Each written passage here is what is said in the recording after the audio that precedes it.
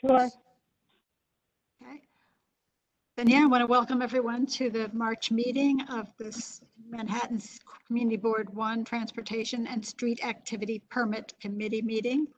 I'm joined by Michael Francoeur, the co-chair. I'm Betty Kay, the chair of the committee, and Lucian Reynolds, our district manager, will be here acting as host.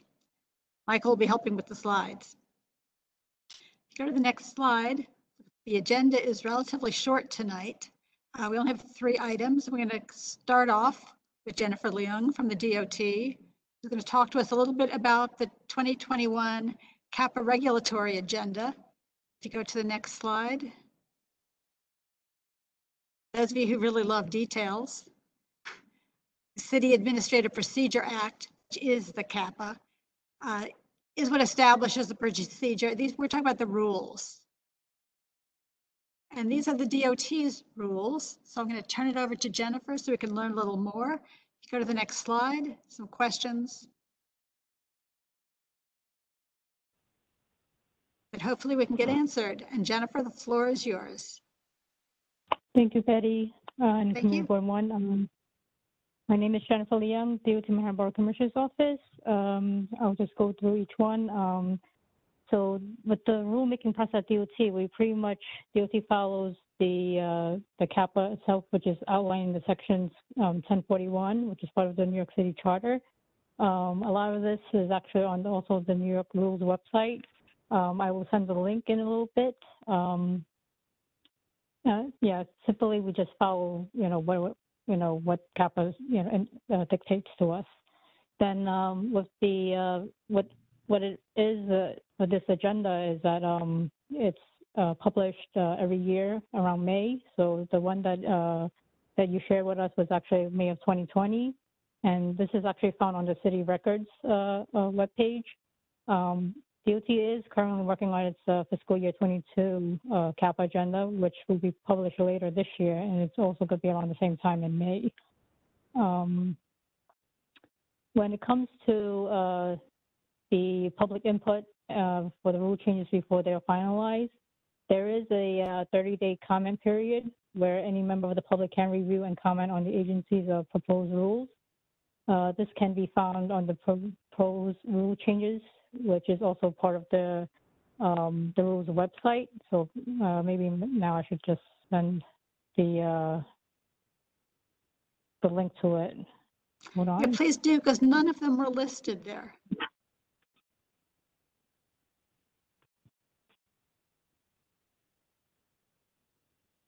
Hold on.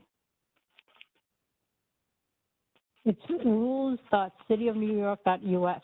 So it's pretty simple. But where's my chat number? But yeah, that's pretty much what I have for now when it comes to the agenda. Is there any way of finding out, because for the list for this year, 2021, which I know we're kind of in the middle of it since the way the fiscal year is different than the calendar year, any way of knowing when those rules have been finalized or are having commentary? Because how do we even know when to comment? Or so I think what happens is that under the city record, there is a list of proposed rules. When we have these proposed rules, they always end up, we always end up having a hearing about them. So with the hearing, I think, the hearing is usually hosted by DOT itself. And, the public can either send in written comments or they actually can, I think, attend in person, but maybe with COVID going on, I don't think that's the case. But I do see some of the other agencies, how they have certain proposed rules that, have been, listed on that city records list. yeah, because I looked, because there weren't any DOT rules, and I was wondering if they were ever sent out to the community boards, or what's the best way we could do it, because I guess we're missing them all. I think it's something that you could always check through city record, or I think maybe there's a way that I can also make sure when I get that information, then I pass it on to the community board. That would be very helpful if DOT would just pass it out when they're posting. Okay. because for me, like, I know there's a few in the past that I made aware of, and I think when I am aware of them, I end up sending to the community boards and, you know, elected officials and everyone else. But not, I don't think, I don't get all of them, because some of them are, I guess they're citywide. I guess when they are more geared towards, like, I guess for CV1 or down in the area that I cover, then I end up getting the notifications straight from our legal team. Lucian, what do you say about the best way for us to get them? Because there are many that are very relevant, probably to all community boards, but certainly to ours. Well, the city record, they're published in the city record. The good thing about the city record is they've moved towards a much more nimble, responsive way of providing notice. So I think if you go to the city record, you can have it notify you when certain things are updated. I mean, the city record is used for so many things. Notice about RFPs and contracts and proposed rules and hearings and all of that. But you can do more with the city record than ever. It used to just be you have to page through a monthly compendium, but it's different now. So that would be the first thing I recommend is everyone just get to know the online version of the city record, and I'll find the link and put it up. The second thing is take a look at this rules site, rules.cityofnewyork.us.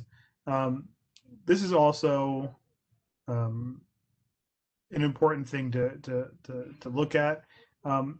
I do not know how well it notifies you and how granular you can get it. You can say, notify me if this agency updates its rules.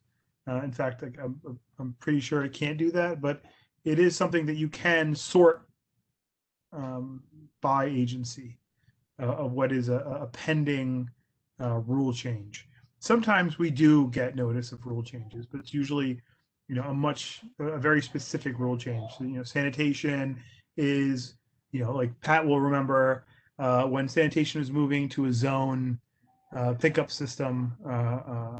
That was something that, was a very notable rule change that went through this process. But the DOT CAPA list is a very comprehensive compendium of many different rules and kind of all together.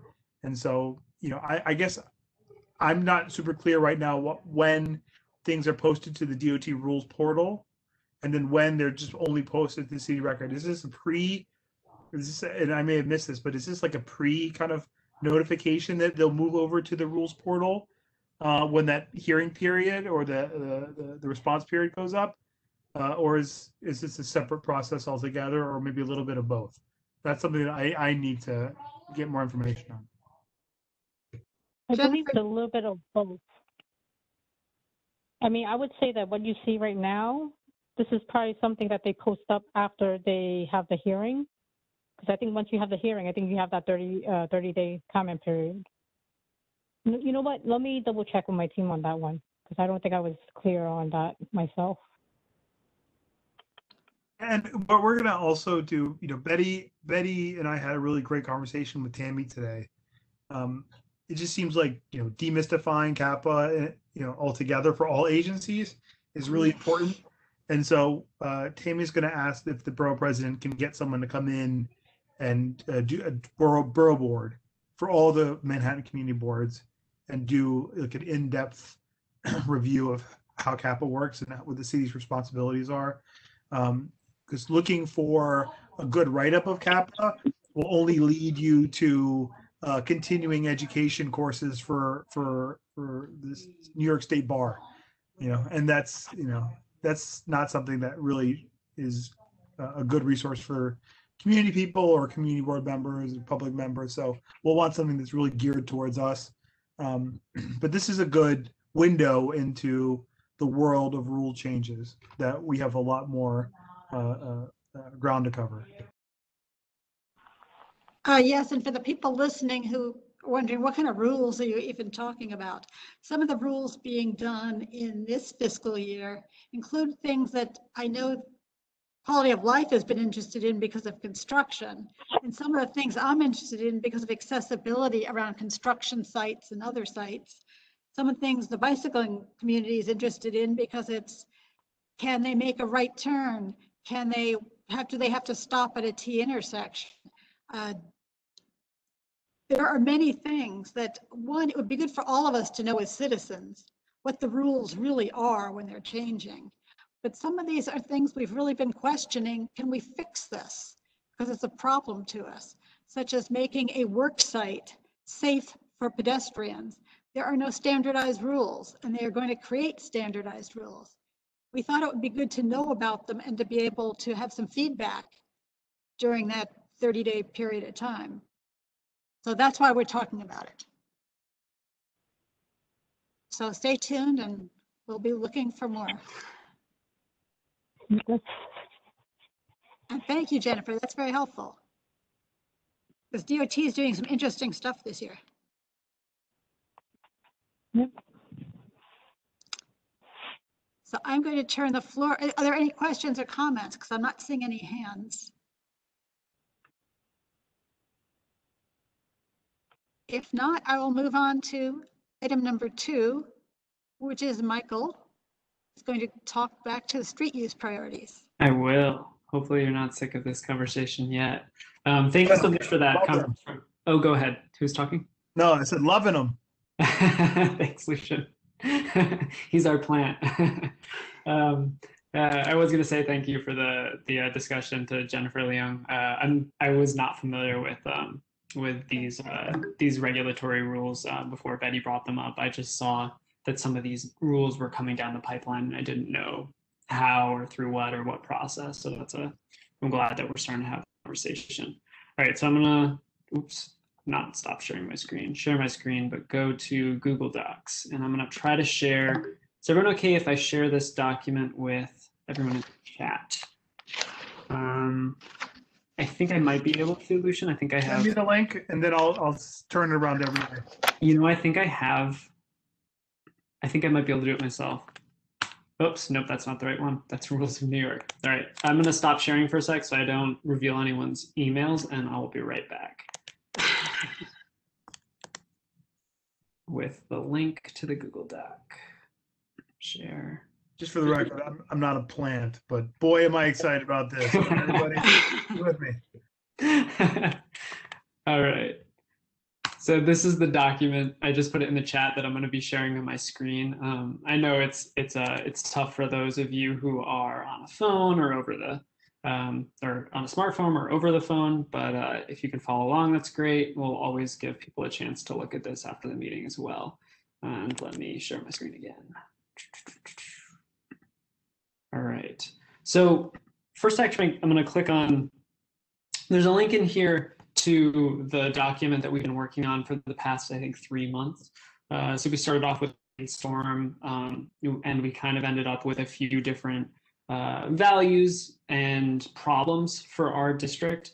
Some of the key values that came out of those conversations were, advocating for comprehensive street safety in CD1, making sure that pedestrians are safe in CD1. Making sure we're a sustainable district, and then our kind of catch-all category, maximizing public benefit. So I've gone through that at length with many of you, so I won't bore you guys again, but feel free to take a look through this anytime. There were a few that ended up as problems that we are going to address in future committee meetings. So we're going to focus on these values. So when Betty and I were reviewing these values over the past few weeks, what we thought would be helpful is to create some sort of document that helps us stay true or incorporate these values into the different conversations that we have whenever an agency, usually DOT, but sometimes others, come to us with some sort of project. We thought it might be helpful to, similar to the way other committees, I think a lot of licensing, when an applicant comes before us, we have like a checklist because there's actual forms that we need to fill out.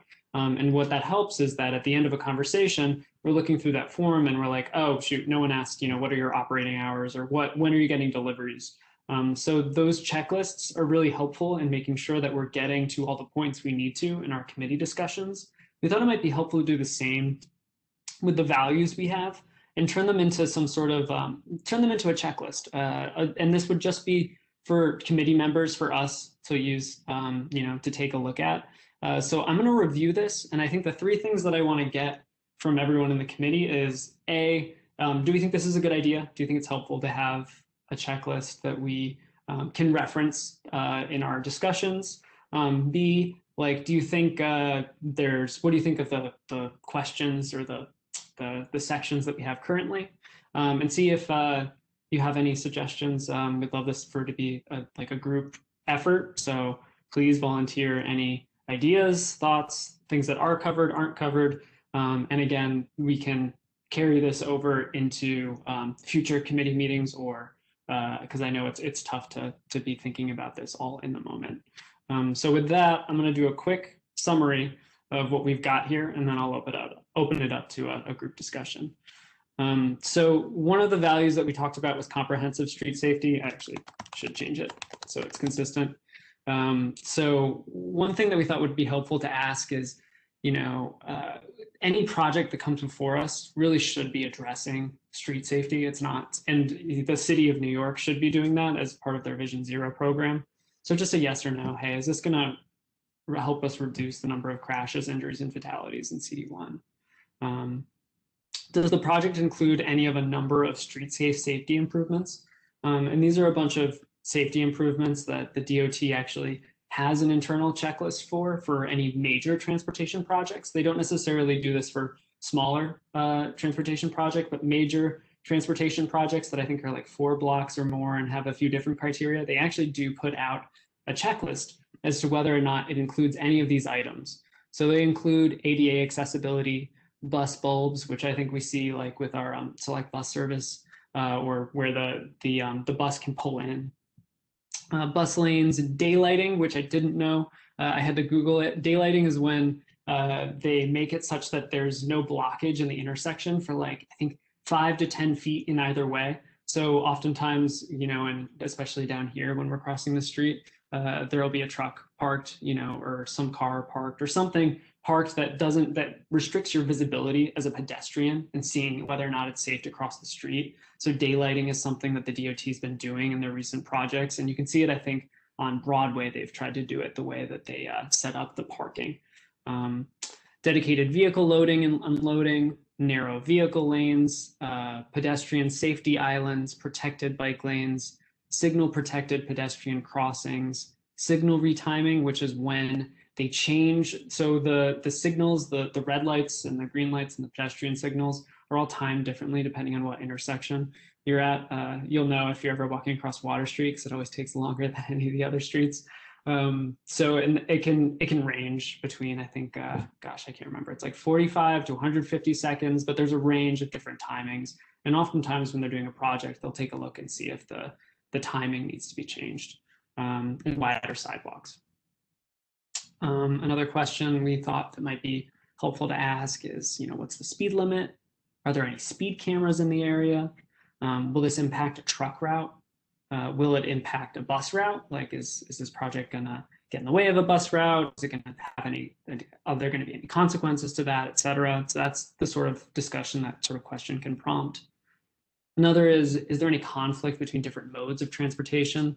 So for example, is this like a mixing zone where, cyclists are always running into pedestrians, or where we're having issues with trucks parked here or there, but are different modes of transportation intersecting at this point? Another one's, are there any known unsafe or deferred maintenance in the project vicinity? So that's kind of a big bucket, but is there anything that's kind of fallen apart in this area? Are there broken pavers in Tribeca? Is the cobblestone streets in good shape? Is there poor lighting already here? Have there been any problems? So we added this one based on the snowfall we had this winter, but is this an area where frequently or in the past we've seen that there's been problems with snow clearance because perhaps maybe the plows can't get there or whatnot, but it just prompts that sort of discussion that, if we're addressing this, maybe we can address this at the same time. The next section is about pedestrian safety, which does overlap with comprehensive street safety, but we're keeping them in separate buckets for now. Does pedestrian space and priority need to be improved? Space or safety? Those might be able to be, I guess we take a look at them. Does this project introduce any impediments? Like if it's a construction project, are we going to be reducing the sidewalk room for pedestrians? Do we need some additional traffic calming? Is this like a West Street situation where whenever we talk to DOT and they're doing work on that stretch, we always talk about, traffic calming and how to improve things there. Accessible pedestrian signals. So I believe, Betty, this is when it's the sounds, right? It's a sense for low vision and blind. That's right. people. Yep. Are pedestrian ramps present, adequate, and in good repair?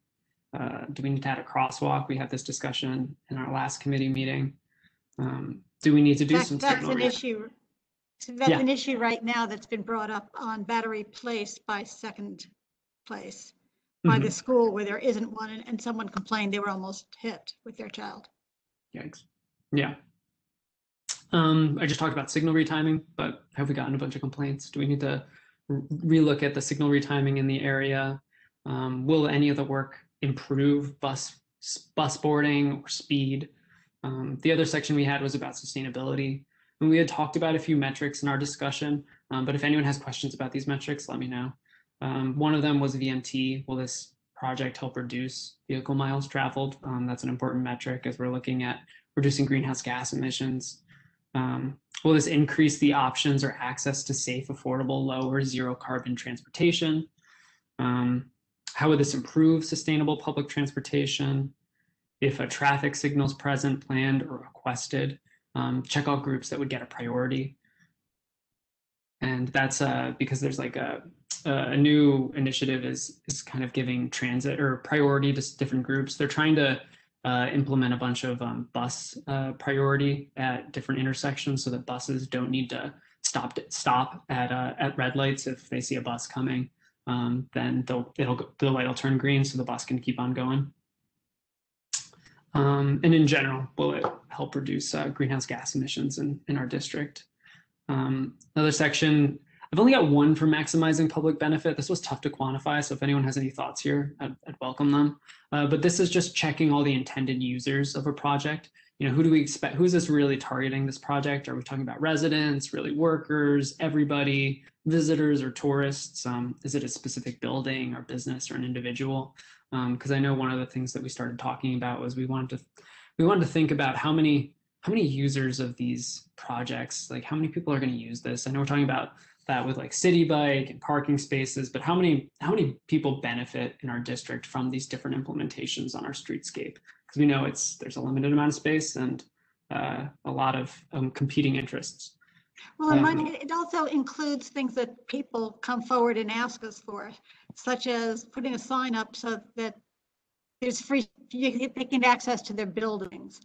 For people who ask to have a stop sign put up because there are a lot of children going on their way to school. This is requests as well as projects being proposed. Great clarifying point. Can I ask you a question about something you just said, Michael, that I'm a little confused about? Yeah, sure. What's up? Okay, the thing, I did hear something about, you said like the bus where they might want to, like if a bus is coming and it's a red light, then the light will kind of like be made to go green so the bus could continue. Mm-hmm. Can you like is it basically just what I said, that's what they would do, or is it a little more? Because just what I'm saying, if that's how it is, at the risk of hurting the green gas emissions, I could see that as an incredible recipe for disaster for pedestrians, for bicyclists, for other people, where sometimes you do things as you're expecting it, like the light is green, you figure that it's going to be green, or the light's red when you're crossing the opposite way, and you figure there's a certain amount of time going as you're approaching it or as you're going into it. And I was just wondering like exactly like what they mean by that, because it sounds good on paper, but I'm seeing like a disaster in practice in certain situations. Sure. I'm not super familiar with how it's actually implemented, but my understanding is that On certain buses, there's some sort of, radio signal or GPS, so they know when a bus is approaching an intersection. And I don't believe it would be like a, all of a sudden I'm in the middle of the crosswalk and then the light turns green. I think they do it. I think they time it in such a way that that pedestrians would still be able to cross. Not just pedestrians, if you're going 5 or 10 miles on a bicycle, Sure.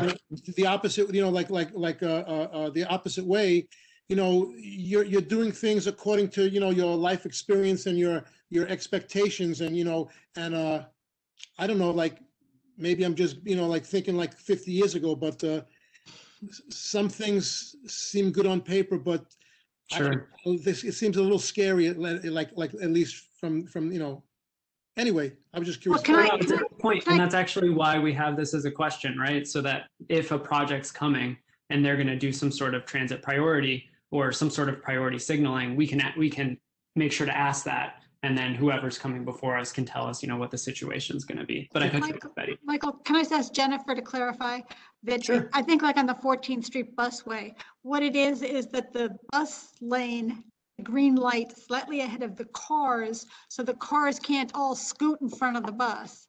The bus Okay. can get moving before the cars are then triggered to move forward. Okay, well, that I could see that is just the way that it was kind of worded before, like it seemed a little, a little more, dangerous. Thank you. And Betty, the other version of it is what for a lot of the other SBS routes is that it'll hold the green just for a couple seconds longer, just to allow it to move through the intersection. Okay, That's Thank that's the other flavor.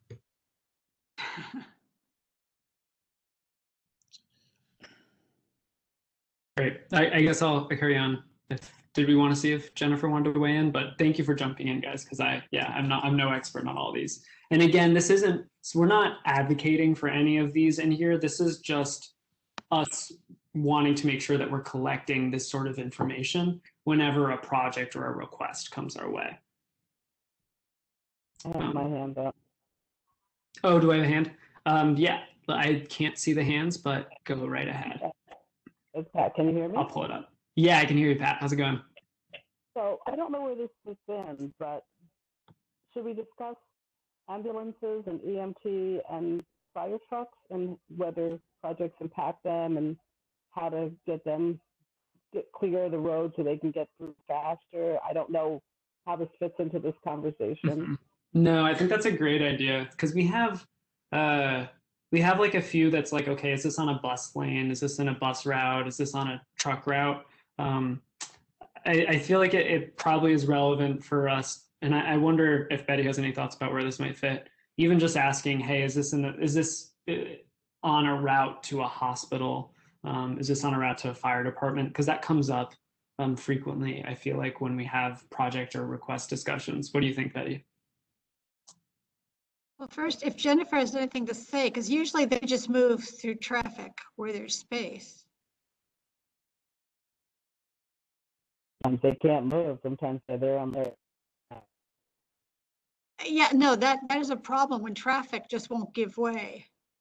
And there are people who just plain follow them, which is a legal issue. And now you're back to enforcement, and that's rare that a policeman is going to do anything, or second, they happen to be there at the same time. I just wish there was a way of getting people online. And if they can't, if the emergency responders cannot move through the traffic, if there was some way we could help to speed that up. Why don't we put that down on a list of things to look into? Because I don't know if they have a way of triggering the lights to turn green as they move forward, or any. I don't know. think they do now, but if they can for the buses, they might be able to do it for the emergency. Yeah, no, that's a great thought. Thanks for writing that down, Betty. Mhm.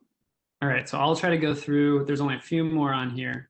So we had one. So this was a new section that got added, or talking about equity. We did, address this a little bit in our discussions, but wanted to make sure we kind of think about this when we're having discussions with any project. How does this factor into equity? Does it deal with equity? We know that there are underinvested areas in any district, including ours. And making sure that that's at least part of the conversation, even if even if it wasn't part of, the project or request, but something worth us just keeping top of mind.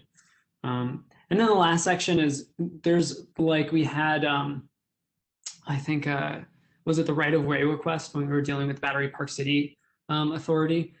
Just a section for, are there any relevant documents or forms that the applicant or the agency has filled out for this project, and have we received it?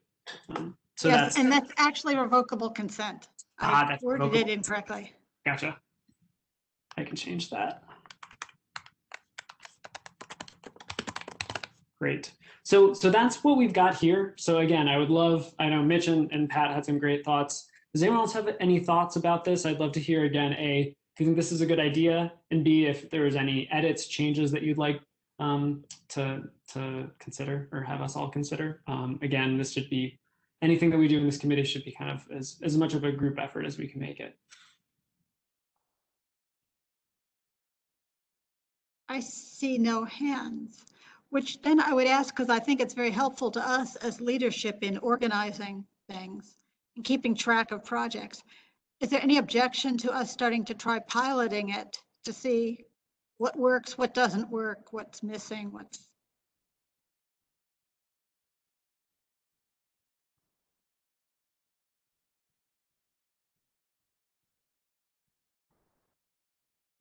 It's quiet. I said, do you want to try piloting it for a set period of time? And Yeah, I mean, if there are no objections, I think like Betty's saying, this can be a sort of living document as we continue using it. Perhaps we decide that certain questions aren't relevant, certain things are not being used. Maybe some things that are frequently coming up in our discussions need to be added. But it would be something that we could all just reference. Just for a bit of a larger context, this kind of standardization of how a committee comes in and analyzes something, I think is a very effective approach that's best known with the licensing committee, who has a questionnaire, and it tries to create an apples to apples comparison to what they like and what they don't like, and it helps them kind of establish more objective standards on how to view an application. I think it's well done, and I think that it's great to see something similar being extended to other committees, and I think this is a great direction. Michael, can I just ask you, you have this one, are there any speed cameras in the vicinity? Yeah. That's a great question. It would be impossible for just a layperson to answer that. Is that something that you would have through Lucian or somebody have access to that information? Or because we wouldn't normally be able to answer it unless somebody, it's really blatantly obvious. Yeah, no, that's a great question. Because like you say, there's some of these that we can actually answer ourselves before we have any discussion, but there's some that we might need information from the DOT. I think, right. Lucian, do you know, is SpeedCamera data, we have the locations for that somewhere, right? Is that, or is they that? move them around right now, I think. I think they moved the cameras because they only have a fixed number of them, though that has been expanded by the state. And I think the city has made some noises about saying, they want them. I know that they want them on all the time, but I don't know if they've legislatively expanded it to whether by all schools. Maybe Jennifer will know more about that than me.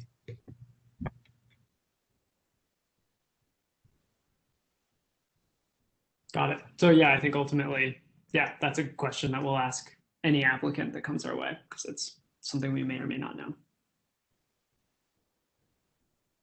Or we may have to ask a third party. Yep.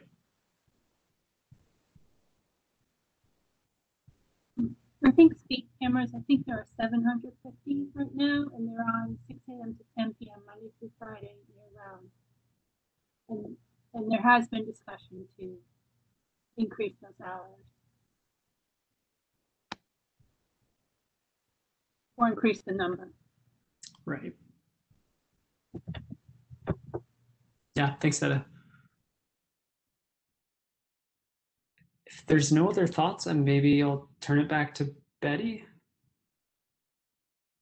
Fine, you can stop sharing and Yeah. just go to the next slide. Okay. Yeah. Thanks for everyone's time again. And please take a look at this.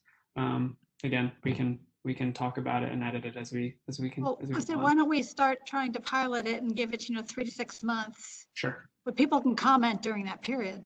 Yeah. We'll collect comments. Yeah. And we'll have a discussion later. Yeah. They'll see it used and they can comment as it's being used. Yeah. That's great. Awesome. So I will go back and share my screen. Oops. So we were on street use, now we're on congestion pricing. Yes, and this is really more an open discussion because I want to know how to move forward for a resolution. If you go to the next one, you'll see the questions that I want people here to address. Sorry, I wanted to review for people past precedents because I doubt you all happen to have these old resolutions at your fingertips. So I'll remind you what the community board has said in the past. In January of 2008, it was an alternative congestion pricing plan. What they said was multiple requests to change the legislation, but that legislation ultimately failed anyway, so it never was activated. The goals of that program were fairly similar. They were to reduce traffic congestion, improve air quality and public health, help pay for transit repairs, encourage alternative modes of transportation, and to keep the city's economy strong. Sound familiar? Now here we are, 19 years later. Anyway, CB1 did support it in general. They had concerns about it. It didn't pass. In 2018, there was another resolution you're probably more likely to remember. This was about the current program. So again, it wasn't passed yet. They were speculating.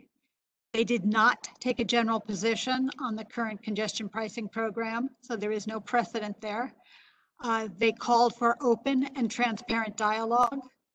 They asked that all revenue go to the New York City Transit, which we know by law is going 20/20/80. 20% to the Long Island Railroad, 20% to the Northern up to Westchester, and 80% to New York City. They called for stakeholder engagement and that it must address excessive burden on residents and small businesses in the congestion zone. 2019, but this was prior to passage, but it was immediately before passage. They stated that they believed New York City should have greater control over the program, but that's now been mandated by law. And they demanded congestion pricing not be passed without further review. But as we know, it's been passed. So we're not too bound here by precedents, but I wanted you to know what was out there and has been said in the past. Go to the next one. You'll see the questions I'd like for discussion. If possible, let's do them one at a time so I can get a feel for what you think about each of these issues so I can plan better for future meetings. So let's start with, do you agree with the goals of the program? The goals are to improve mass transit, to reduce congestion, and to improve air quality. Any comments in any way about any of those or all of them? Hey, Tammy, Betty, that do you was think do you think we can unpack some of them? Because I think that clumping them together is a little high and you might get a better response if we separated, because there could be a way to improve mass transit and improve air quality, but whether or not congestion currently specifically is an issue would be something that I don't know, based on current conditions and the lack of return to work, the raise in remote, the closing of businesses, congestion at the moment is not really present in the city. Then so I know we're forward thinking, looking, but I think that some of them, having been so tightly bundled, you might want to say yes to one, but not agree that there's another. So I don't know if you want to, just a question on there. Yeah, no, these can all be handled completely separately. They can be handled with, I agree with it, but I don't think congestion pricing is the answer. I do think it's the answer.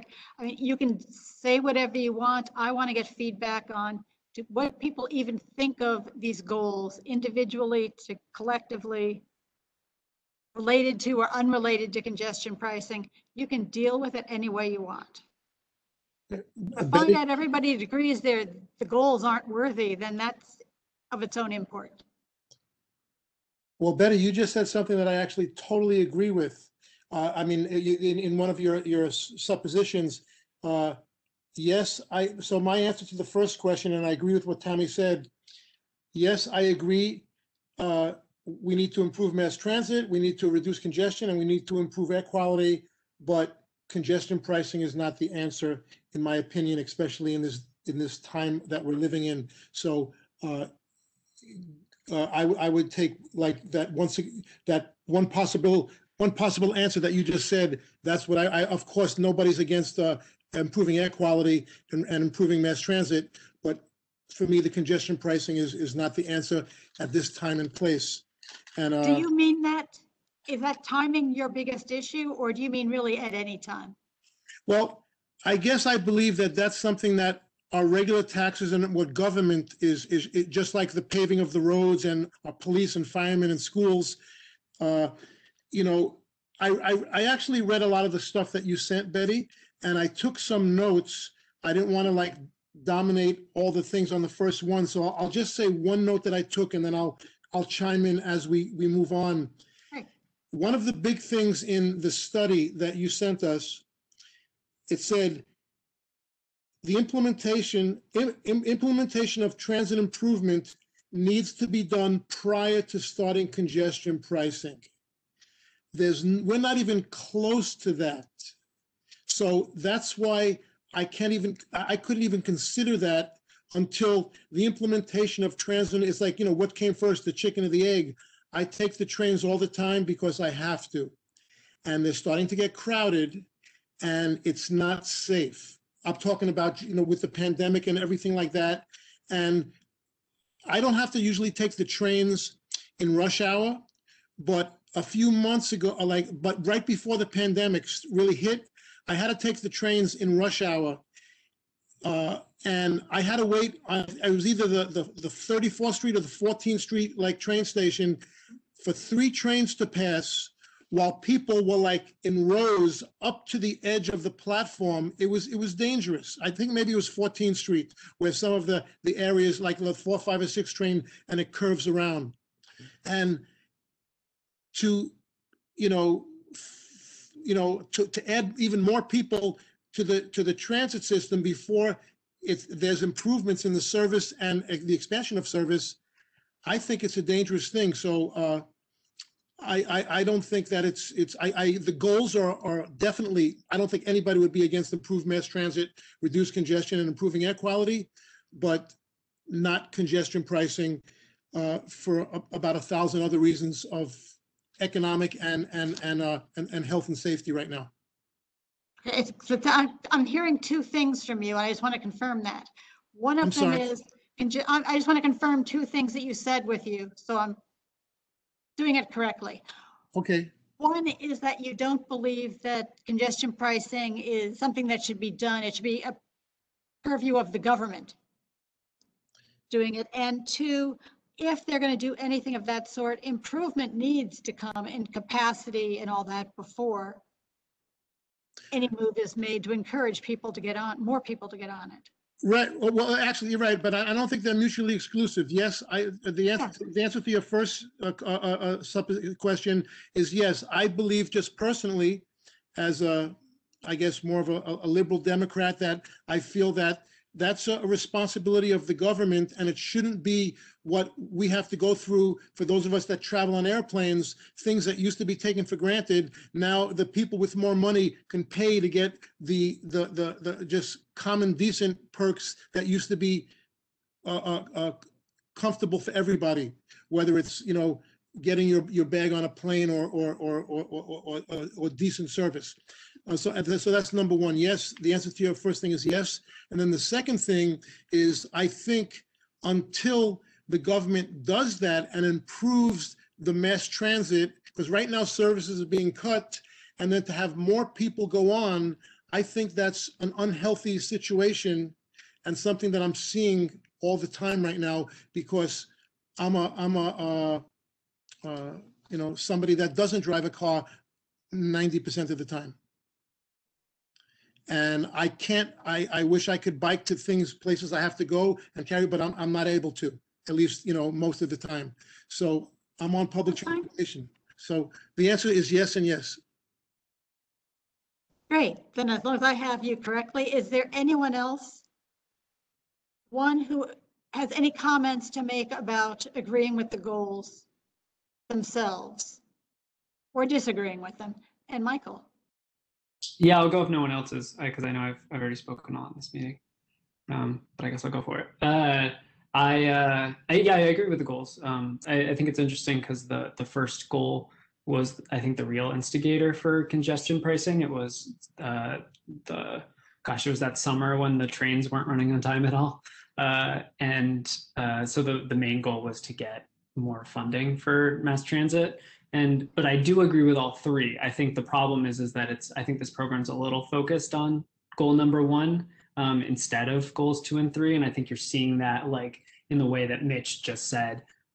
If you're really like going to invest in this program, I really would love to see investment in like improving transportation alternatives before it's implemented. And we're clearly not seeing that. And I think that's like a failing of the city. That said, I would love it to be a prerequisite, but I also think making it a prerequisite is dangerous because I think there are benefits that you get from just implementing the program. But obviously, everyone would be much better off if we were seeing, bike lanes and bus lanes and et cetera being added beforehand instead of we're going to be doing all this thinking after the fact. Thank you. Go catch 22. Let's have Mimi and then Talon. Hey, yeah, I agree with the goals. I feel that the mass transit situation, if we successfully reduce congestion, then how will we continue making money other than through the captive drivers, like people that can't stop driving? It's will be, left with the bill. And also, like, how are we going to keep track of the KPIs, as we like to call them in the business? Like, how do we, these key performance indicators need to be, I think, publicly displayed. And, like, do we have historical data saying that, this is how it's been with air quality? And, this is how congestion has historically been documented. Like, how do we keep track of all that? Like, how do we know that this is actually working? Like, other than, I can cross the street without waiting for the indicator to change more often. You know what I mean? Like, Yes, I do. It would be nice to know, like, how we're keeping track of these things. And the MTA isn't really known for being well managed. So if we're going to be giving them the money, it would be nice to keep track of how that is being used and if they're being managed better. Yeah, so demand MTA accountability. Yeah, and we should do that anyway, Mm-hmm. Yeah, no, that's long been said. So, yeah, I mean, that makes a lot of sense. If someone's going to pay, even though supportive, they really don't want it wasted. So that will work. And as far as your first comment, I have to kind of I'm chuckling at that one. What happens when you're successful and more people stop driving and or the pollution goes down? And if you look at some of the countries, such as London, that's exactly what they're going through now. And they're looking to Stockholm to get more ideas because they're running out of the money they need to keep going And they're also having pollution problems that they weren't expecting to be as bad as they are. So, no, it is an ever-evolving program, and I think everybody in the world has shown that. So, yeah, no, bringing that up and asking for metrics and that they be available is very valuable. So thank you for that.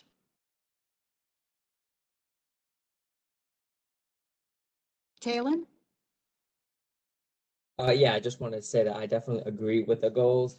And I think the kind of whole idea or dynamic behind this program is to implement the charges. So, to get drivers off the roads and onto public transportation. But, at the same time, we have to consider, okay, we've gotten the people off the roads now and more people are using public transit now, but is the funding that we're getting from this and other funding that's coming in from, the government and other organizations, is this enough to, cope with the increased demand? If we're successful in getting people off the road, will these funds that we have and are getting, will this be enough to cope with the increased demand that we're going to have on public transportation, like trains? And as Mitchell was saying, the problems that already exist and will be further exacerbated if we were to be successful in this and have more people on public transit. Yes, it might mean we're getting some more funding from the congestion pricing, but we're also going to have more people. And so those problems are going to be even greater than they are now. And so will that funding be able to keep up with the rapid increase in demand and the problems that are going to be harder to fix and the expansion and infrastructure that's going to be needed, in order to accommodate these new amounts of people. So I think that's definitely something that could be considered as well. Do you think it should also be equitable? I don't know. It's hard to say. I mean, what do you mean by equitable? I'm willing to take that from any direction somebody wants to volunteer.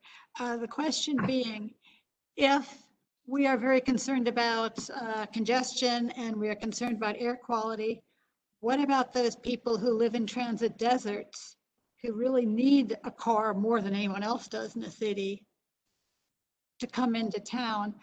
Would it be agreeable to us as a community board if the money was disproportionately spent in parts of the city where people are coming to us but aren't residents? They may be workers. You mean like the tri-state area, Betty? I was going to even stick with New York City at this So point. you don't consider people from the Bronx, Brooklyn, Staten Island, and Queens all part of the same city? Yes, they are. Okay, so then Triborough, I meant, I'm not going to worry about Connecticut and New Jersey right now. Okay. I mean, that's hard. Like, are we allocating it based on population density, amount of commuters? I mean, no. We are Manhattan Community Board 1.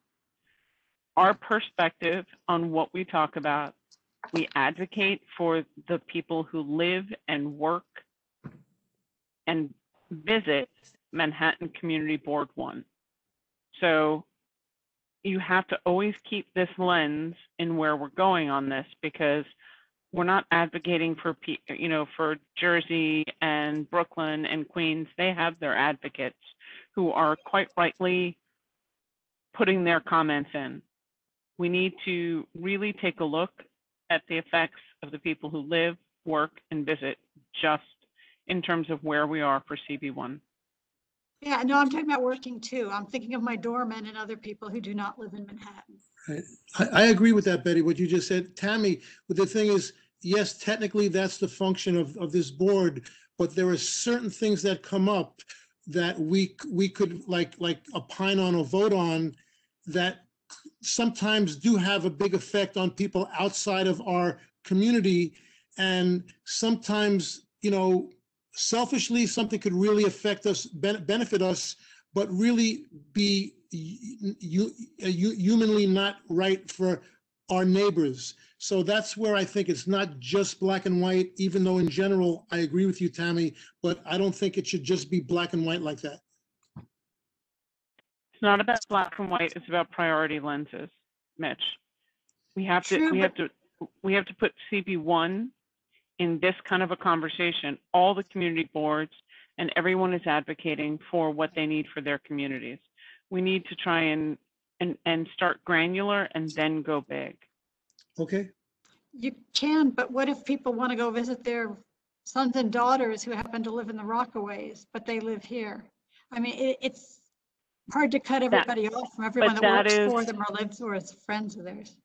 That's where the conversations had gone. Many people have said about the penalties of living in the location, right? And taking a look at what others have done, which is why, for example, London did the residential exemptions, right? They did emergency vehicles, residents, vehicles used for disabled people, alternate fueled vehicles are exempt.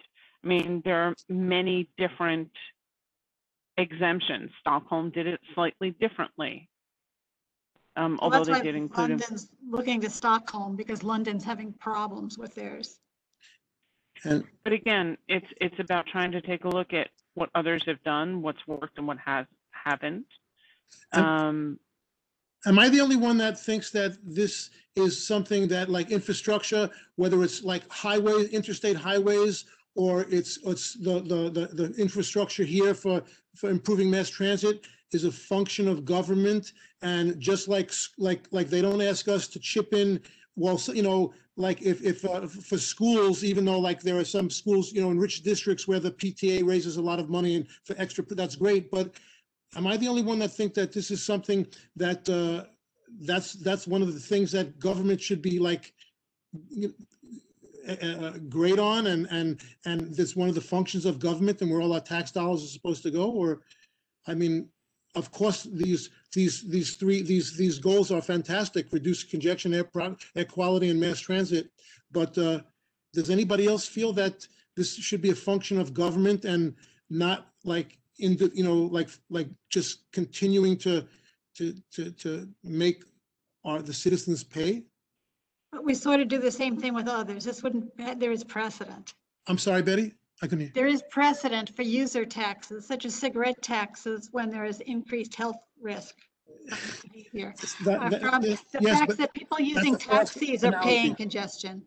Right, that's a false analogy, with all due respect. I mean, a drug that can kill people, it's when some people have no choice. And like anyway, I don't want to, I was just curious if anybody else thinks that this is a function of government, where government should be stepping in now that, or normal government should be stepping in, as opposed to. Well, let me see if Mimi has her hand up for that reason, for the response. I just left my hand up. I'm so sorry. Oh, okay. Well, do you have a comment to make? I just, no, I don't. Nothing Okay. useful.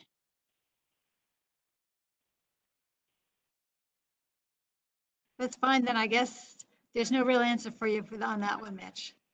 I'm glad to hear. Is there anyone that disagrees with the goals and fundamentally has problems with it? Or can I assume that we can move on from that? People somewhat agree with the goals. So we can move on with the concerns about the program, which Mitch has already started with. And do you have a suggestion for addressing the concerns, which he has also said? He thinks tax money should do it instead. Timing is especially bad. And I will let Mimi, I will let you speak, and then Talon. Okay, thanks. Yeah, I feel like, I guess maybe I'm not aware of other programs that are supposed to help the MTA, but I am afraid that this could be a silver bullet kind of thing where, and that doesn't seem quite like, I feel like we should spread a wider net if we want to, like, quote, save the MTA. And yeah, it just kind of seems like there's a bit of risk in that. What would you suggest? I want to make sure I understand. I think that tax money would be good, like what Mitch is saying, like a different way of taxing. Like, if we legalize marijuana, it would be really cool if some of that money went to taxes, like to tax, the tax money from that would go to the MTA. I just realized I don't have my video on. Okay, so another source of funding from the government. Yeah, somehow like a different, source of funding, something that might be more sustainable. Because if this is successful, then a small amount of people that don't use the MTA will be paying for it, right? And we have yet to understand what that group of people will be, who those drivers are. Yeah, there's a lot we don't know. Talon, and then Tammy and Michael.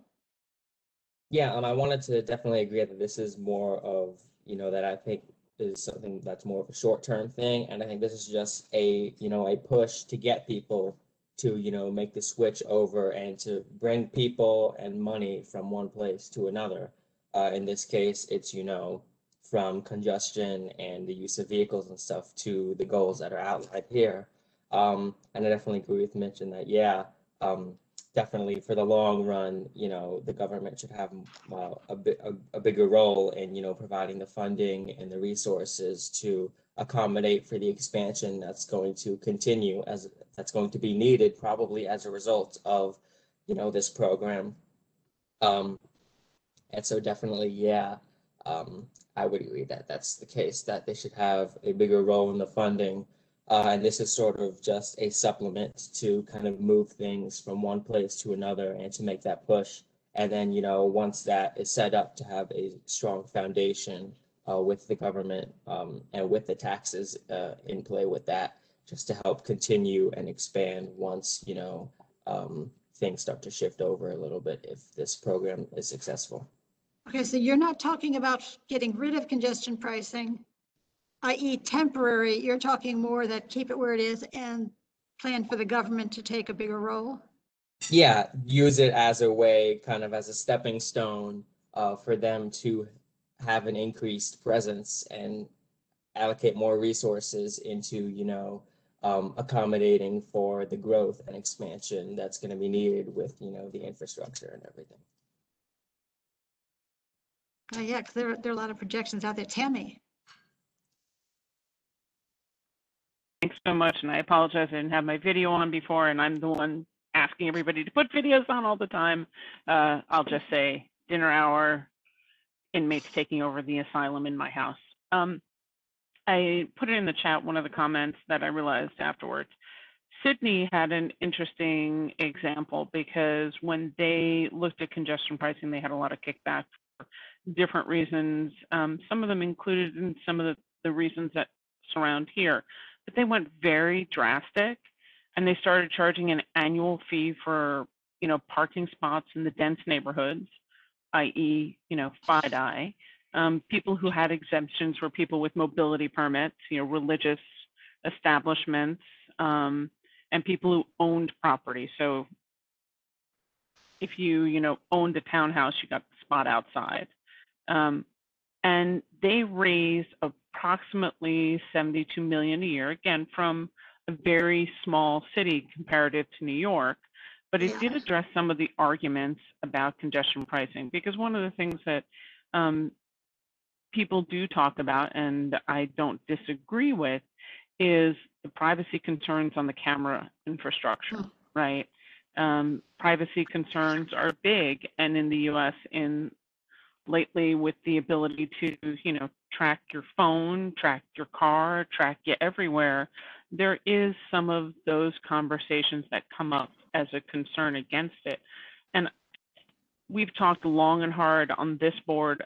If I had my wickedest dream, I would get rid of every possible city parking agency spot, because I have witnessed people driving in with their placard, putting it on their private car, walking 3 spots and getting into a city vehicle.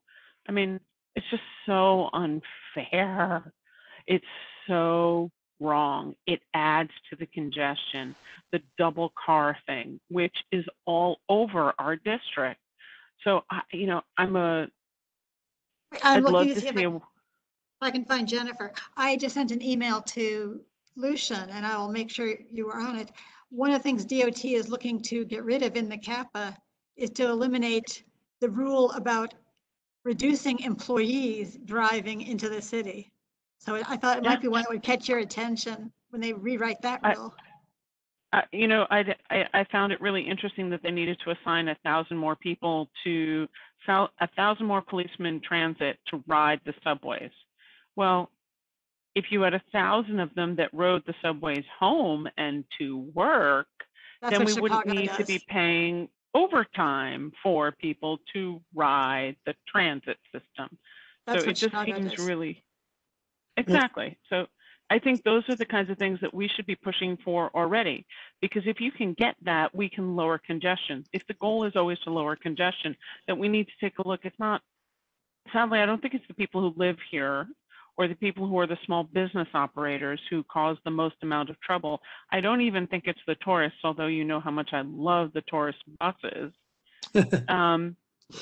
I really think it's this double-decker car thing that we've got going, and the ostensible right. I mean, we have the opportunity now more than ever to start making some business calls and saying, if we are the central business district in Lower Manhattan, then you take mass transit to get here. If you have a work car, then you must take, you know, you can't park 2 cars on the street. It's just not good.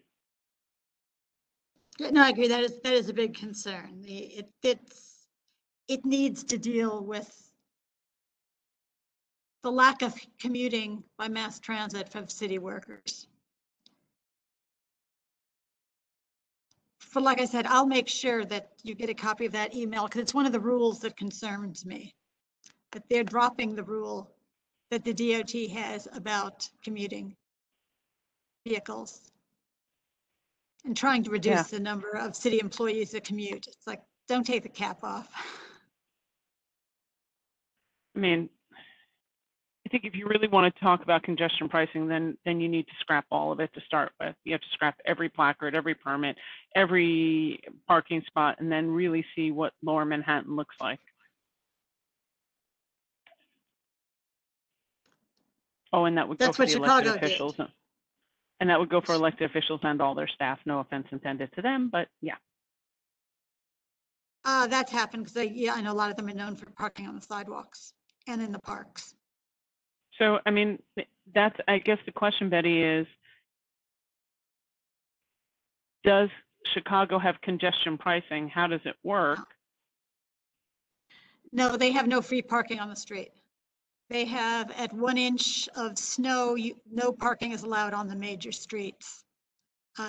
So there's lots of times when no parking is allowed. It's greatly restricted. And even in London, the free parking is for an hour. That's all. Yeah. Thank you. I mean, there are things that we should take a look at. I don't mind being bold, making unhappy recommendations towards the government agencies that inhabit our space. Yeah, so no, we'll take a look at that rule. That's another thing to dig into, is why are they getting rid of that and have they replaced it? Because city parking is an issue. We'll find out. If you can't park on the street, where do people park? In where? You said in Chicago. Oh, a lot of people, they have to find a place off the street. I mean, it's when there's snow, it means you get yourself a parking space. You can't count on the street. But does that mean a They're garage? very different than we are, though. Like, they have a lot of, And like, so is it an affordable garage? We don't have affordable garages.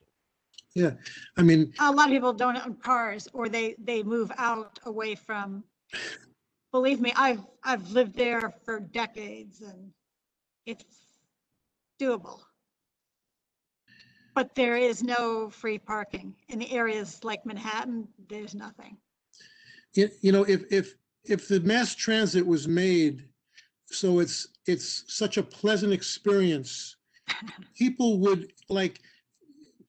Nobody just wants to drive downtown, you know, from like because it's just a hassle with all the things that we're talking about.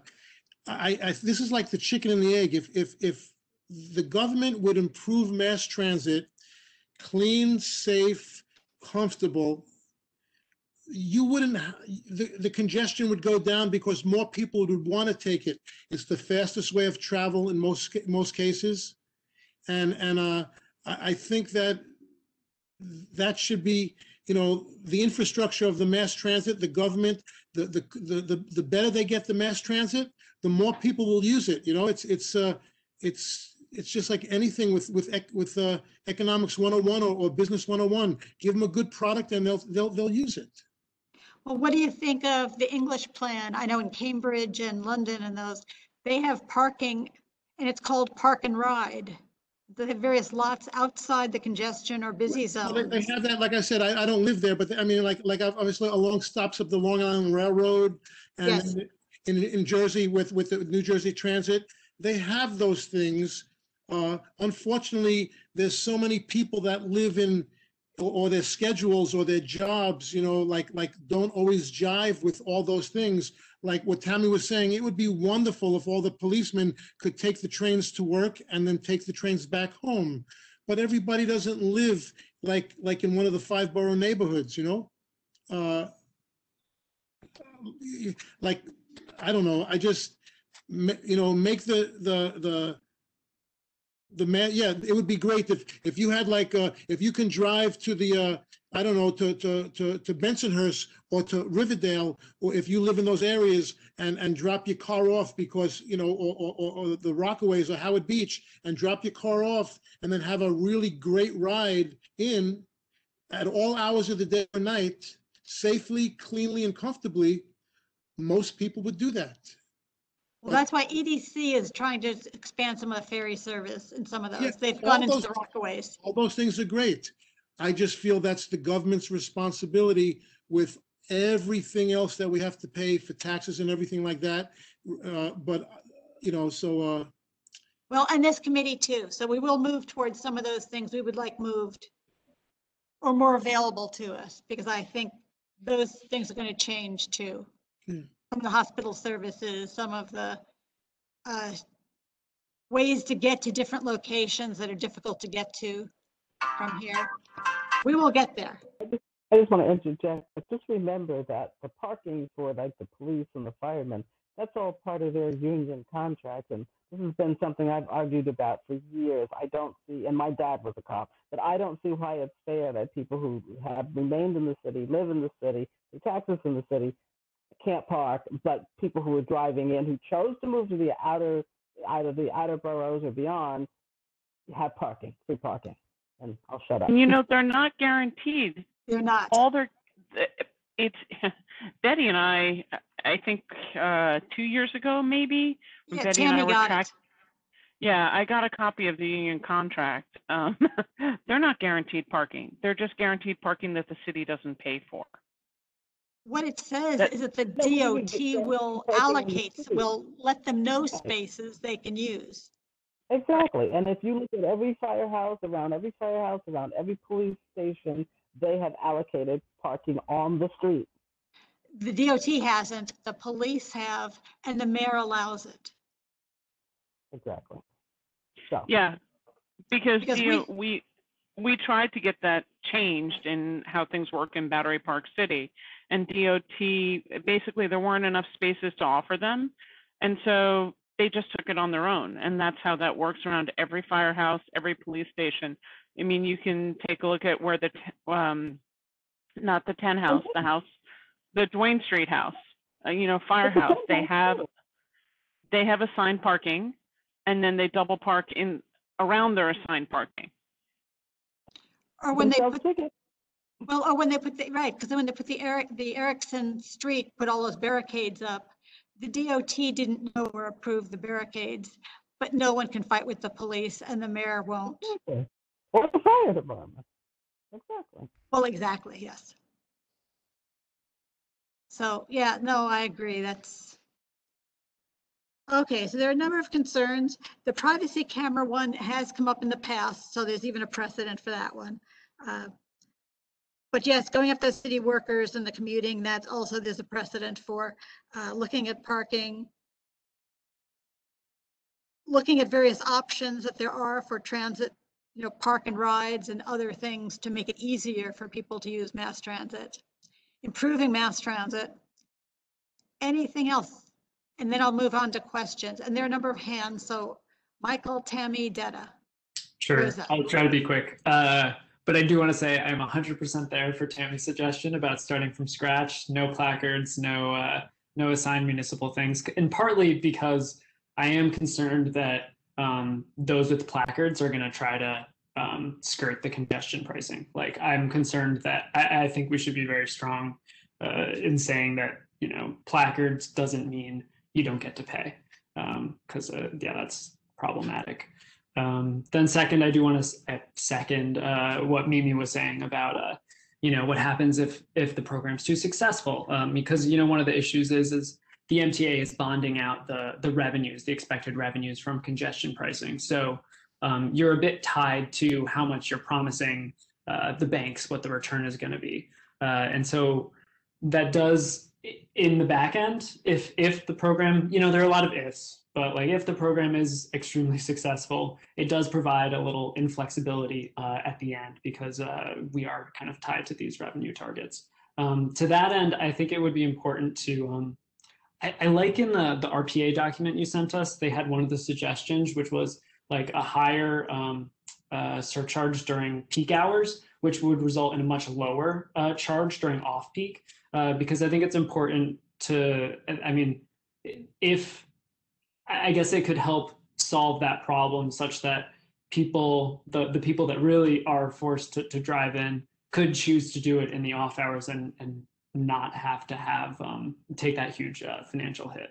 So that's something I think, or just the way we price the peak and off peak is worth looking into.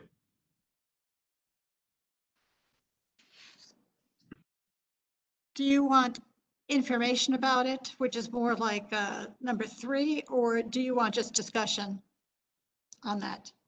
Oh, sorry, what was that?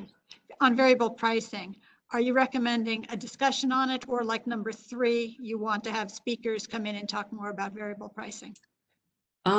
Yeah, it's a good question. I think I'd be okay with just a discussion on it. Like, even just discussing, I think RPA had like 3 or 4 different options that I thought were correct. I think even just looking at having the committee look at those and see which ones we prefer. Great. And in fact, most everywhere in the world has that or is moving to it. So it seems to be successful for others.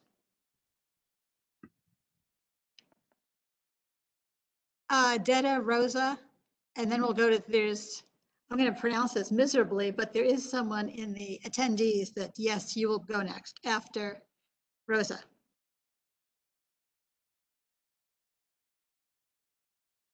Detta, you muted? As long as government workers and municipal workers do not have a carve out, then they would be paying the congestion fee if they choose to drive in. So that might be a way to help reduce the number of city employees who choose to drive in. If there are people who have the option of Metro North or Long Island Railroad or a subway ride, then they weigh that option against their choice of driving in. So if driving becomes, you know, comparatively slightly more expensive, for some people who have an option, then they'll make a different choice of how to come in, and that might help reduce the number of government workers who choose to come in, and then that would reduce the number who are then parking on the street. Just, as long as there's no carve out. That's all I wanted to say. Okay, that's usually pretty consistent theme.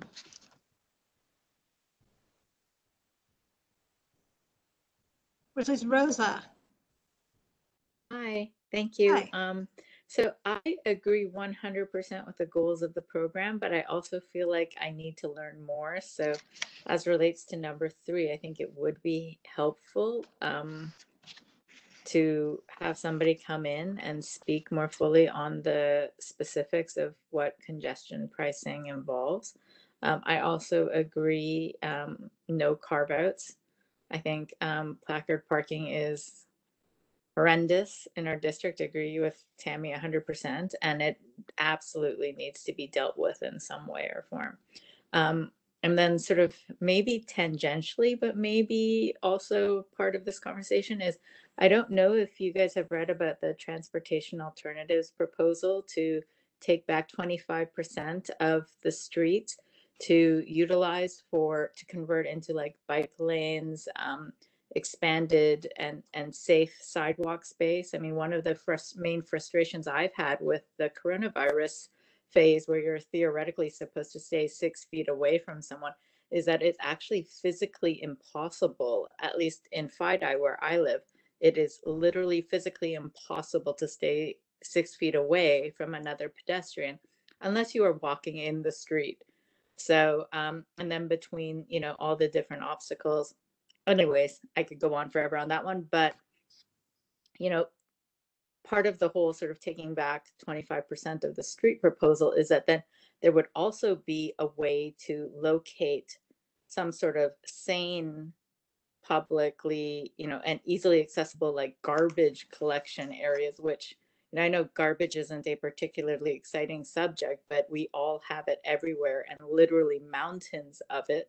And it would be interesting to have a sort of a holistic urban planning streetscape review to think about how we can tackle these issues if we get rid of or convert the space that we have currently given over to free parking spaces or an extra lane or whatever, into safe bicycling lanes and safe sidewalks that could also address our garbage issues. So, I mean, I highly recommend that everybody look into the whole transportation alternative thing. I know that a lot of the mayoral candidates have already gotten behind it. And I think that that would be something that would be really good for this committee to address at some point, if you haven't already. That's it for me. Thank you. And thank you very much for this whole conversation. I think it's incredibly useful. And another thing you might find interesting, since you like the Trans-Alt plan, because it's what City of London is only 1 square mile. It is not the whole, what we think of as the City of London. City of London is the historic London. They have their own mayor. They have their own rules from Greater London. They're different. Anyway, City of London, if you Google it online, you can see they have a traffic plan, and they are doing, to supplement the congestion pricing, which is what started with them, and it is a big business district. They are making all kinds of street changes and have decided one thing they need to do is make it difficult to drive, and difficult to drive quickly. So they're making these in conjunction with congestion pricing to dealing with the congestion and safety issues. I used to live in London, and I personally think that's amazing because the traffic there was absolutely horrendous and the pollution was even worse. And actually, I also used to live in Rome, and I remember that what they had these they instituted something with license plates where you had, because they had so much pollution in the city, the acid and the pollution was literally eating away at all the historical monuments that they had there in the ruins, right? The ruins were basically being acidified into nothing. And so they had this plan where they each car resident, whatever, got a license plate, and let's say it was A or B. And you had designated days when your license plate was able to drive into the city. And if it wasn't your day, then you had to figure something else out. And I mean, I think every major city has to deal with this because it's such a huge problem. I mean, I think that the more space that vehicles are given, the more they will need. It's just, it immediately fills up. And so I think we just need a like an overhead holistic view of what do we actually want our city to be? What do we need to prioritize? And streets are public land, it's public space. Mm-hmm. So what do we want to prioritize the use of that public space to be?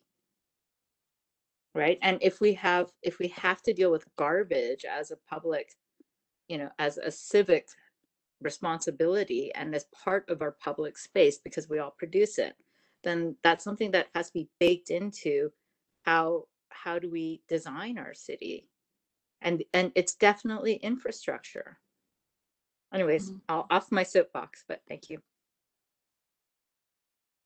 Yes, no, thank you. I was married to a man from England for decades.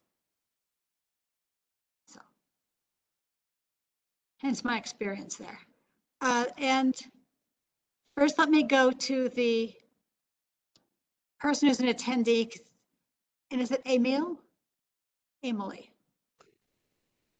Could you unmute them, Lucian? Oh. And you can, Is it me? I don't, tell me how you pronounce your name correctly. Emily Yushing. Emily Yushing. Oh, okay, that's easy. Well, I actually, thank you. Emily Yushing, yeah. Yuexin. Can you hear me? Yes. Yes. Okay. I find a congestion issue in CB1 has been greatly improved during the last few years. And with the air quality issue, I really think it's perhaps it's an extension of 9/11 bombing. We have been trying to improve air quality in CB1 and in the vicinity area for decades. So the rest of the other issues, I pretty much agree with Rosa, as well as the goal is good, but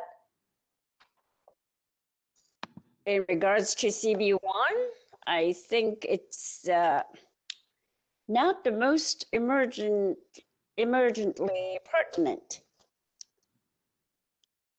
Okay, sure. Other things, but I do agree that we need to have a comprehensive good plan for our city. And I also find interesting to have heard about Tammy talking about people with those cars parking then transfer into public transit to get city to work. I need to research more on these issues. Perhaps all of you could, enlightening me more on those issues, or not just me and or civilians in our neighborhoods. Thank you. Sure. I'm sorry, I just want to clarify. You want more information on the parking and driving it, park and travel, take mass transit? Yeah, it was. I found it's a very interesting issue, and I actually have been. I have lived in the city for 33 years, and I think CB1 was more or less gets my attention is really after 9/11 bombing. Prior to that, I was more involved in CB3 as a mentor for my graduate research. I personally lived in Upper West Side for over 30 years, and then I have relatives lived in Manhattan for a century, or at least 1.5 centuries. So, I find lots of issues very interesting, and thank you, all of you, to have brought out a lot of interesting things for me to consider in a different perspectives. So, but for whatever Tammy brought out, there's issues I found it's those are very good points that how we make our city, especially this window of the world. Manhattan is like the window of, not just the window of world, it's a window for iconic capitalist society. I think the number one almost used to be the #1 capitalist country in the whole world. Now is like becoming more and more not like used to be. It's a little disappointing, but I'm sure someday we will bring it back. But I think COVID issue is good and bad. Bad for our civilians' health, good for a lot of congestion issue being resolved. But I think it's not going to be like that forever. I think it's a temporary situation. So we do need to consider about a lot of congestion issue. And also I also agree with Tammy about we need to, every CB board should focus on their own communities. And then, of course, that's how we make our Manhattan great first. And then we'll, of course, implementing and thinking about other issues. Yeah. Well, thank you. Thank you. And Rosa, your hand's still up or? Down. Okay, then Tammy, if you'd like to finish up for us. Thank you. And it's been a really great conversation, so thanks a lot. One of the things I want to point out is, as you reminded all of us, congestion pricing already does exist in the taxis, which is not abating, but that also goes to something that I think New York City did a little smarter than London, because the mini cabs and the taxis in London do not pay congestion pricing, which has been one of the major components of issues that they have. But I do think that what we really want is to be more forward thinking. And if we're going to be talking about exemptions, I'd rather give somebody who's driving an electric truck, an electric car, an electric minivan for carpool versus an individual driver coming into the zone, some kind of incentive. Because we've long said, we would love to be the city that had an all-electric ferry system. Wouldn't that be great to help the environmental impact there? If we're only charging people money and we're not incentivizing them to think smarter and drive smarter, it won't make as great of an impact for long-term change. I think of, the goal that General Motors has to turn every vehicle electric in their entire thing. Well, if we had less cars and they were all electric, if there were less trucks, or even the same amount of trucks and they were all electric, how much better would that be? Why can't we figure out a way to get garbage trucks that are more environmentally friendly, and just kind of roll down the road to include that in our conversations, that look forward to 30, 40 years, what the possibility is. You've got people on bikes, scooters, carpooling, and mass transit. But even with the mass transit exists, should they be all electric buses? I would say yes, of course. Should, all the businesses, be incentivized to be able to use green energy trucking systems? Yeah, that'd be great. And how do we incorporate that within this program? So that's my closing statement. And thank you for bringing the topic up. Yeah, so we'll continue on and I'll look this over. We'll have some topics we have some speakers to give some topics. And then I guess we move on to some of the exemptions and some of the street uses. We can look at, because again, these things probably do dovetail into each other, but we do need to get a resolution together with some of our positions. And there were some that were pretty unanimous tonight. So I'll put some of those together to make sure people still agree and we can move on from there, the things we want to opine on. So thank you, everybody.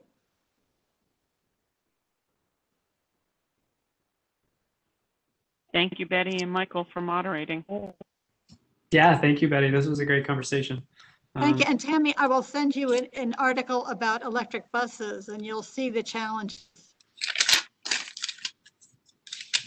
Because it's kind of interesting and it came out in 2020. So it's interesting and it's a lot of the problems in Lower Manhattan specifically.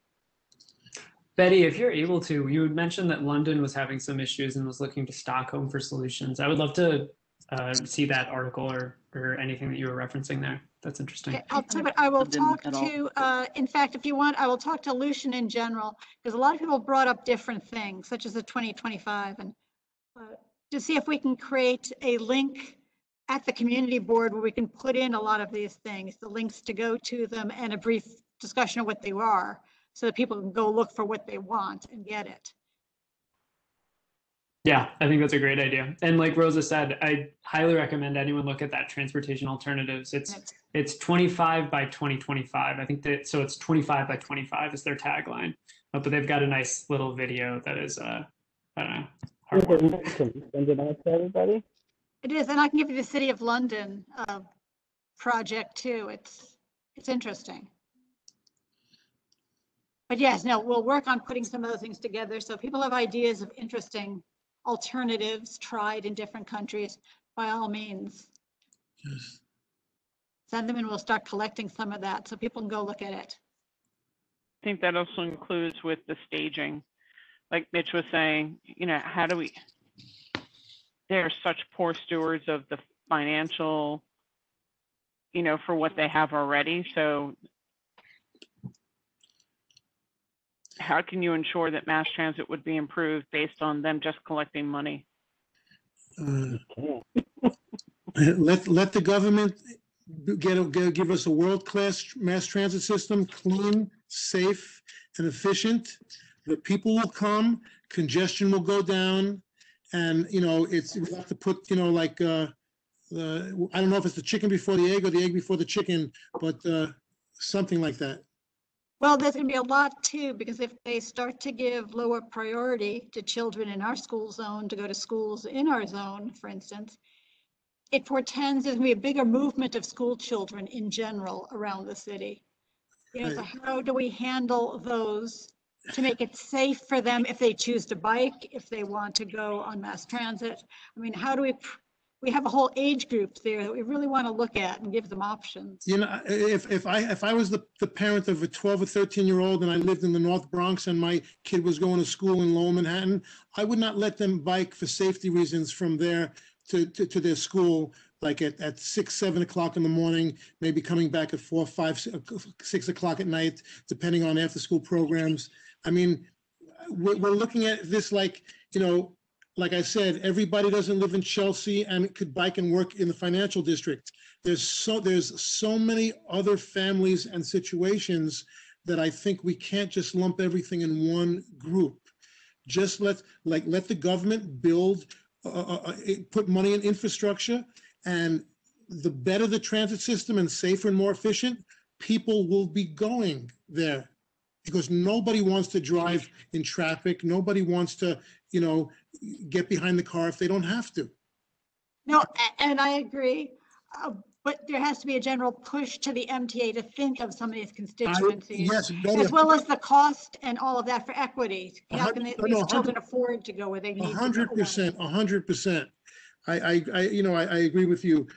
Because then you also have people that, let's say somebody that might live out in, I'm just picking neighborhoods somewhere like in Jamaica Estates, or somebody that might live in the Rockaways or in Howard Beach or Bensonhurst, and they work out in Jersey, and the only way they can get to work and come back late at night, or depending on what their shift is, they have to go and they have to come across the Manhattan Bridge and then to get to the Holland Tunnel. But so they're entering the zone, but you know, they're not really like, they're not congested, you know, they're not staying in the zone, you know, like that's the only way that they have to. I know people that lived in Brooklyn, worked far out in New Jersey where they could not take public transportation because of the logistics of where these places were. And just build it, have the transit system like Japan, and everybody will want to live on that. Well, there you go. No, what'll happen is basically this is going to force a lot of people to move around and either change their jobs or change where they live. Right, but everybody That doesn't will have definitely that happen. of being able to change, Justin, I wish that was true. Everybody doesn't But you have don't that. have the luxury. No, it will displace a lot of people is what I see. But Real quick, Betty. Some will, some won't. Excuse me, Lucian? Yeah, just one point of information. With the current law, if you are traveling on the outer highways of Manhattan, you do not have to pay the congestion charge. But you can't. So if you can't do what Mitch said without. That's not the situation that I had just mentioned to you, Lucian. Well, if a person wanted to instead, let's say they could take from Brooklyn, instead of going over the bridge and coming to Manhattan, they instead went to the George Washington Bridge. Well, yeah, and adding so much to their trip. I mean, Lucian, a couple of years ago, Pat Moore might remember this. Somebody came from, I forget which agency, DOT or whatever. They were trying to cut out some bus service that connected I think it was the 22 that connected like Battery Park City. It came across Lower Manhattan, it went to Chinatown, and it went up like the Lower East Side.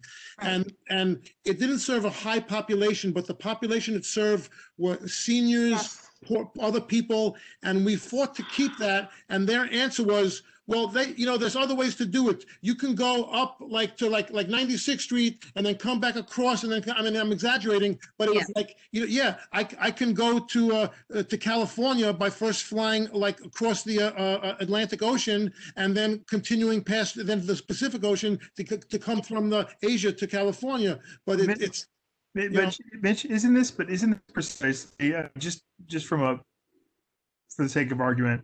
Yes, sir. Isn't it precisely the type of traffic that you want to take off the streets of Manhattan, of people cutting through? Of course, but what I'm saying is that as the better the MT, I agree with the goals that Betty put down.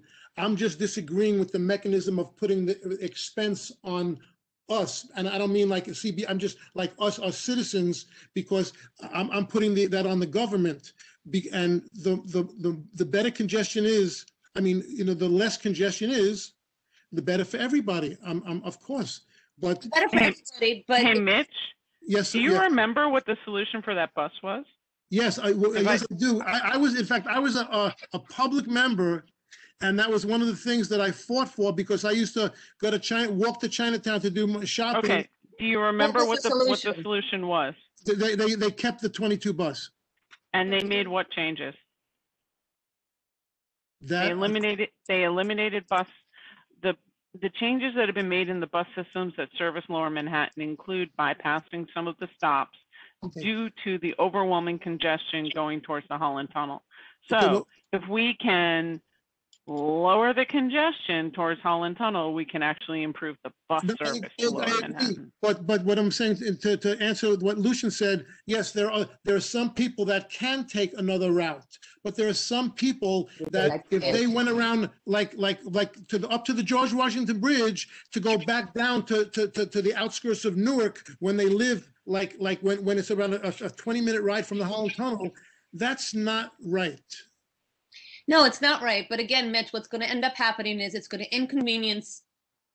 I mean, what the position here is, it's going to inconvenience some people, most likely middle-class people who are not poor enough to be in that article that Betty put around. You have to have less than $60,000 of income to qualify for paying less. No, not paying. You get a tax credit, which wouldn't help. Tax credit. So you pay the full amount, but you get a tax credit. Right, with the legislation. It's going to force the middle class out of the area. That and the taxes. The tax credit thing is a scam. Sorry, I'm late, guys. Yeah, I agree with you. I think it's a bunch of I crap. had a family thing. I'm sorry. I apologize for being late, but it is a few words.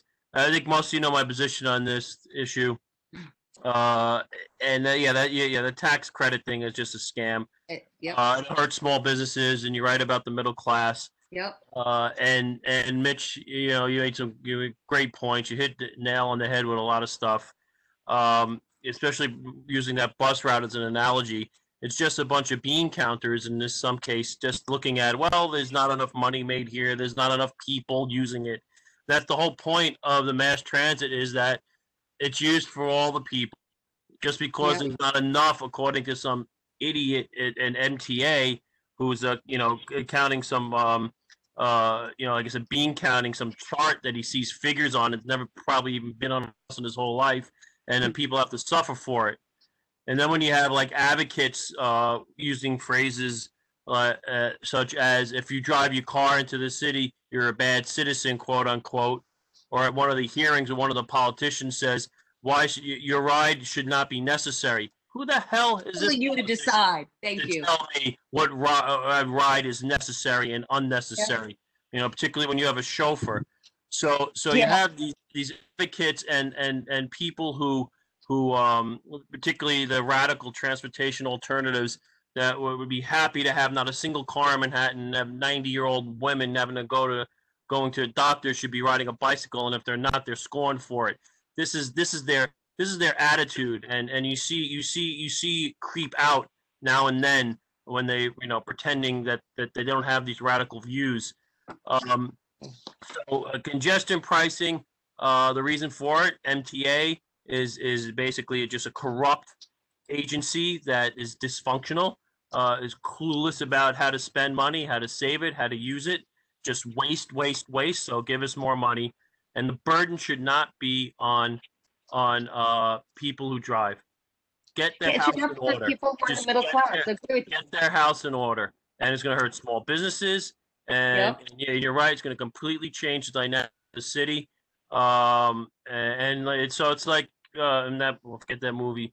But if you want to take an airline to Los Angeles, and you want to use an airline that was never in an accident, there's only one. It's Qantas. So you have to fly to Australia first to get to Los Angeles if that's what you want to do. So there's roundabout ways. I don't care. There's no equity here. It's not about equity.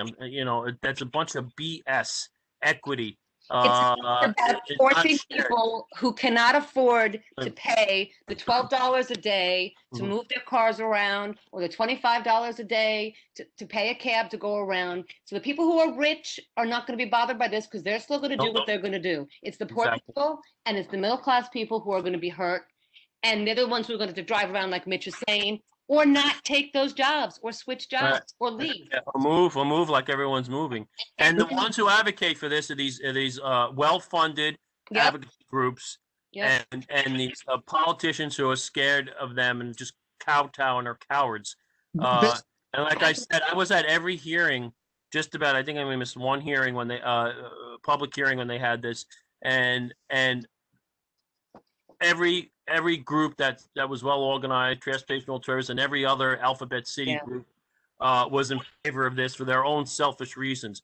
But citizens that came out, individual citizens, they'd say 9 out of 10 were opposed, and even people that didn't have cars, and they said it up front, were opposed to this. Okay. So this is just Mark. Can I please finish, Tammy? I know it was a little late. You missed a large part of the meeting, and so it would be good if you heard that this is a continuing dialogue. Don't shoot all your wad tonight. There are positive things that we can do and discuss in relation to this. So I hear where you're going.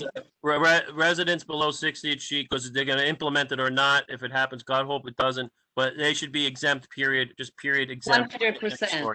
Yeah. Yep. Tammy, can I wanted to just say one thing about the 22 bus that you brought up. That yes, you were correct. I just want to for a timeline, so some people that weren't there are not confused. When we saved the M22 bus, it wasn't like at that point nothing else happened. We were just saving that bus. It wasn't like, well, we're going to save the bus and now we're going to lose these other stops. Those things came a few years later. That was totally unrelated to the decision that we did. Our only reason for saving that bus was to help some of the poor people that have to go between the Lower East Side, Chinatown, and like towards the Battery Park City. And it had nothing to do with the decisions to change some of those other stops. That was something later that was unfortunate that happened, but it wasn't part of the decision when we saved the 22. Right, that's correct. Yep. And those stops will not come back, probably. Right, and you know something? I'm against. But you know what? I think we can all agree that we'd love to see more electric vehicles. Of course, less Tam. placards, less double parkers. Yep. It'd be great to have city workers take mass transit and not get carve-outs. Of So they course. get a Faster double buses. bonus.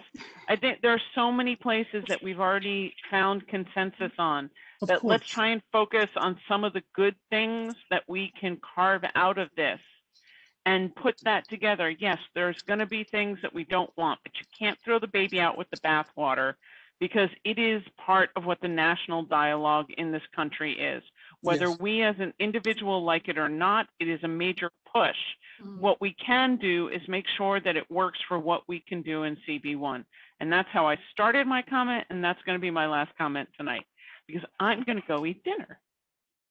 Yes, and that was a very wise one, so thank you. Mind if I ask? I'm not so sure we have to say we accept it just because it's the law. We could always still be advocating that it be overturned. Exactly. So just I because didn't say accept it, Mark. I said there are parts of it that are good. There are What's parts of good, it though? that are not. I don't know what's good about it. Yeah, I don't know what's good about it either. The goal of improving mass transit, that's good. The goal of reducing congestion is good. The goal of improving air quality is good. This is not a equitable in which to do it. Yeah, I agree. It's just throwing money at the MTA to waste again. That's all it's doing. It's not going to change anything. Mark, before you came, we like I just said that I felt that, and I think a few other people agreed. While we agree with the goals of improving, mass transit, reducing congestion, and improving air quality, the burden should fall on the government to support those programs as opposed to like taxing the individual citizens. So, like, Couldn't Pay tax. myself, Mitch. Couldn't have said it better myself. Yeah. They're all taxed too. The burden is focused on the people below 60th Street. And the burden, the benefit is to everybody else. And it's really very frustrating to be one of the people below 60th Street, as whether I'm going to, unless I can walk or bike, because I'm not going to ride the subway anytime soon with this pandemic. So so subway's out, buses are out. It's going to be a year, 2 years, 3 years. So basically the only way I can get around is by my own physical mobility. That's not fair. Yeah. You're And telling somebody with a disability, right? Okay. But that's what I'm saying. Yes, with a disability. Thank you. Yes, I have one. Eddie, before, like, I know that Rosa said before that, about the social distancing 6 feet apart. Like I said, unfortunately, I have to take the trains and the buses all the time. And My daughter-in-law does 6 daily. feet, you can't even get 1 or 2 feet like away from somebody, and we're not even near capacity now. So I agree with social distancing and science and everything like that, but right now that's impossible. And get a vaccine. I'm sorry. Well, actually, I got my second dose last week. Yeah, no, me too. I mean, getting the vaccine, but that's not going to stop it. I'm not going to, it's not. So Betty, you can come within 6 feet of me now. So do you mind if I ask a question about, so it seems like what we also agreed on when we were talking earlier about the traffic from Brooklyn to the Holland Tunnel and the Holland Tunnel to Brooklyn is that there's You mean Dayton, New deficiencies Jersey? in the roadways. What'd you say, Mimi? Say it again. There's deficiencies in our roadways, right? Like our roads aren't able to handle some of the, like, I don't know. Like, okay, so I'm from Texas and we have a lot of flyovers which turn into icy, scary things, when it gets cold, obviously, like a few weeks ago. But it just kind of seems like if we had, some sort of solution that could fix the problem where like these cars that are going through town don't Like a tunnel, maybe a tunnel from the Manhattan Bridge to the Holland Tunnel. Yeah, or something like over a bridge, like you're saying. Is that I can't 100%, think of a new idea. Like, 100%. That's where the government infrastructure should come in. Like, how come it is the way it is? Like, why is it that you have to drive down Canal Street when really I would much rather just be shopping on Canal Street, right? Like, how Because would these we? things were built like over 100 years ago when like the other side of Manhattan Bridge was like the suburbs and Yeah. Bronx was farmland. Like we've had 100 years to fix it, right? Like why is it just seems like a thing that maybe could be addressed and could be like one of the 3 goals, if it could be the 4th secret goal of like kind of like maybe fixing some of the roads too, because the congestion isn't just because there's a lot of cars. I mean, obviously that is what congestion is, but like, you know, if I had a deviated septum, I would try to get it fixed, right? Like if we, sorry, that's a gross analogy, but you know what I mean? Like the plumbing isn't quite working either. Or the Cross Bronx You Expressway. even bring up a perfect point, exactly perfect point in that it's been 100 years and there's been billions and billions and billions of dollars spent, and it doesn't go anywhere to actually fix anything. How about having a simple thing like roving patrols get rid of the Uber cars that double park with their fingers up their ass for an hour and causing backups for 8 blocks, just one car, and nothing happens. And Well, actually, there is a things bill like now. that, just simple things like that would go a long way, but the city doesn't do it. They just have 4 traffic agents on one intersection, 3 of them on the phone, and one of them maybe doing something. So there's no willingness, there's no leadership, there's no willingness, there's no efficiency. There's do it. There's a bill that might interest you. And there's one where Uber and those other ride shares will pay for the time when they're empty, which will really hurt them and actually it'll reduce the number simply because they're gonna have to stay busy or they're paying to be pass empty. the cost on. They'll figure out a way to scam it. But they have all Just make it more expensive. You're exactly right. I don't think that's fair because these people actually earn their living doing that. Yes, I agree with what you were saying, Mark, 100%, because that is why we're drowning. This was not the biggest problem until we had Uber and all these other. It is exacerbated by all these rideshare people. Yeah, I drive all the time, and before Uber, and even before that, there was always a lot of congestion and a lot of traffic, but there was at least a somewhat of a flow to it, to the movement. And remember, Mark, it's because the taxis had taxi stands, so you knew where to go. You could hail on the street. Right. There's no such thing. The for-hire vehicles stop everywhere and anywhere. Exactly. And then they cruise. They don't have a parking spot. They cruise. Taxis, when they can be a pain in the ass sometimes, pardon me, but at least they're quick. They drop off, they pick up, drop off. They might cut over 3 lanes to get something and do all sorts of crazy stuff, but it's quick. They're not just sitting around and it'd be great if they can put Uber stands somewhere. But the thing is, they don't care. They want to pick up their fare right where the person is standing with the stupid smartphone. And they'll never pull over like down the street so people can get by. They don't care. They'll sit on a 1-lane street, load the luggage. They don't care. And that's a major problem. That all adds up. And it's like the telephone game connects all the way down to where, 5, 6, 10 blocks. Betty, well, kind of like, something, I was almost being facetious when Mimi made the comment about, the infrastructure in Texas, probably a tunnel from the Manhattan Bridge to the Holland Tunnel because of all the pipes and everything is not doable. But, like an overpass where only people that are going into the tunnel, from a structure, maybe it takes 10 or 20 years to build or something like that. But some of those things might be a forward way of thinking of building some overpasses or underpasses to bypass like local traffic for like the, cars and trucks that have to go like from, a bridge to the Holland Tunnel, the Lincoln Tunnel, or the, how like at the Port Authority, the buses from Port Authority bypass local traffic and they kind of go on like there's an overpass and they go right into the Lincoln Tunnel? Like something like that, I think would help congestion immeasurably. And that might be something, to put on the docket. And that's something that is, I think is something that's a government responsibility. But I think those ideas that we could be really helpful with that. And it would be a good job creating thing, right? 100%. Although there was really waiting to hear what Pete Buttigieg has to say. Get more shopping areas. There was actually a proposal by Robert Moses ages and ages ago. I'm sorry, I can't hear you. Yeah, the lower Manhattan Expressway. Yes, and there was a proposal by Robert Moses ages and ages ago that was fought against and won by Jane Jacobs.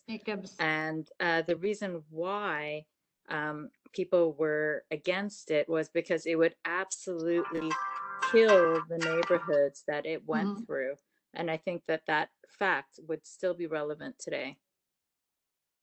It would be, and that's what I said. I think Pete Buttigieg would be very against it, and we need federal Yeah, funds. no eminent Correct. domain. We're going to tear down neighborhoods. That was a ridiculous proposal. It would have to be was done horrible. about that. I It would miss have to what, be done Did it- above, maybe. does Rosa remember like what Robert Moses This is did to the the Bronx? idea, right? It has to touch down to the ground, and that's where you're talking about killing the neighborhood. And think about what the FDR does to the city in like Fidei and South Street Seaport and how it separates it from the water, right? But you're talking about that literally slicing through the city. That would just kill everywhere. And then it would basically divide the neighborhoods on either side. I think that's basically like an urban death knell, frankly. Doesn't My Canal Street opinion- already do that? How is that different from like Canal Street? I don't want to cross like Okay. foot. Mimi, Rosa, you remember, that's what Robert Moses did and destroyed half the Bronx. Robert But now Moses, we're the talking, That's right. theoretically, this cross, discussion but the is Cross around Bronx doing that in Expressway, Chinatown. this is documented. It's not, just like, and I'm from the Bronx, and Heathen, my family's lived on both sides. Sheridan. It created, different classes of people. It created barrios. It created, like both good and bad. It was a major source of urban blight when,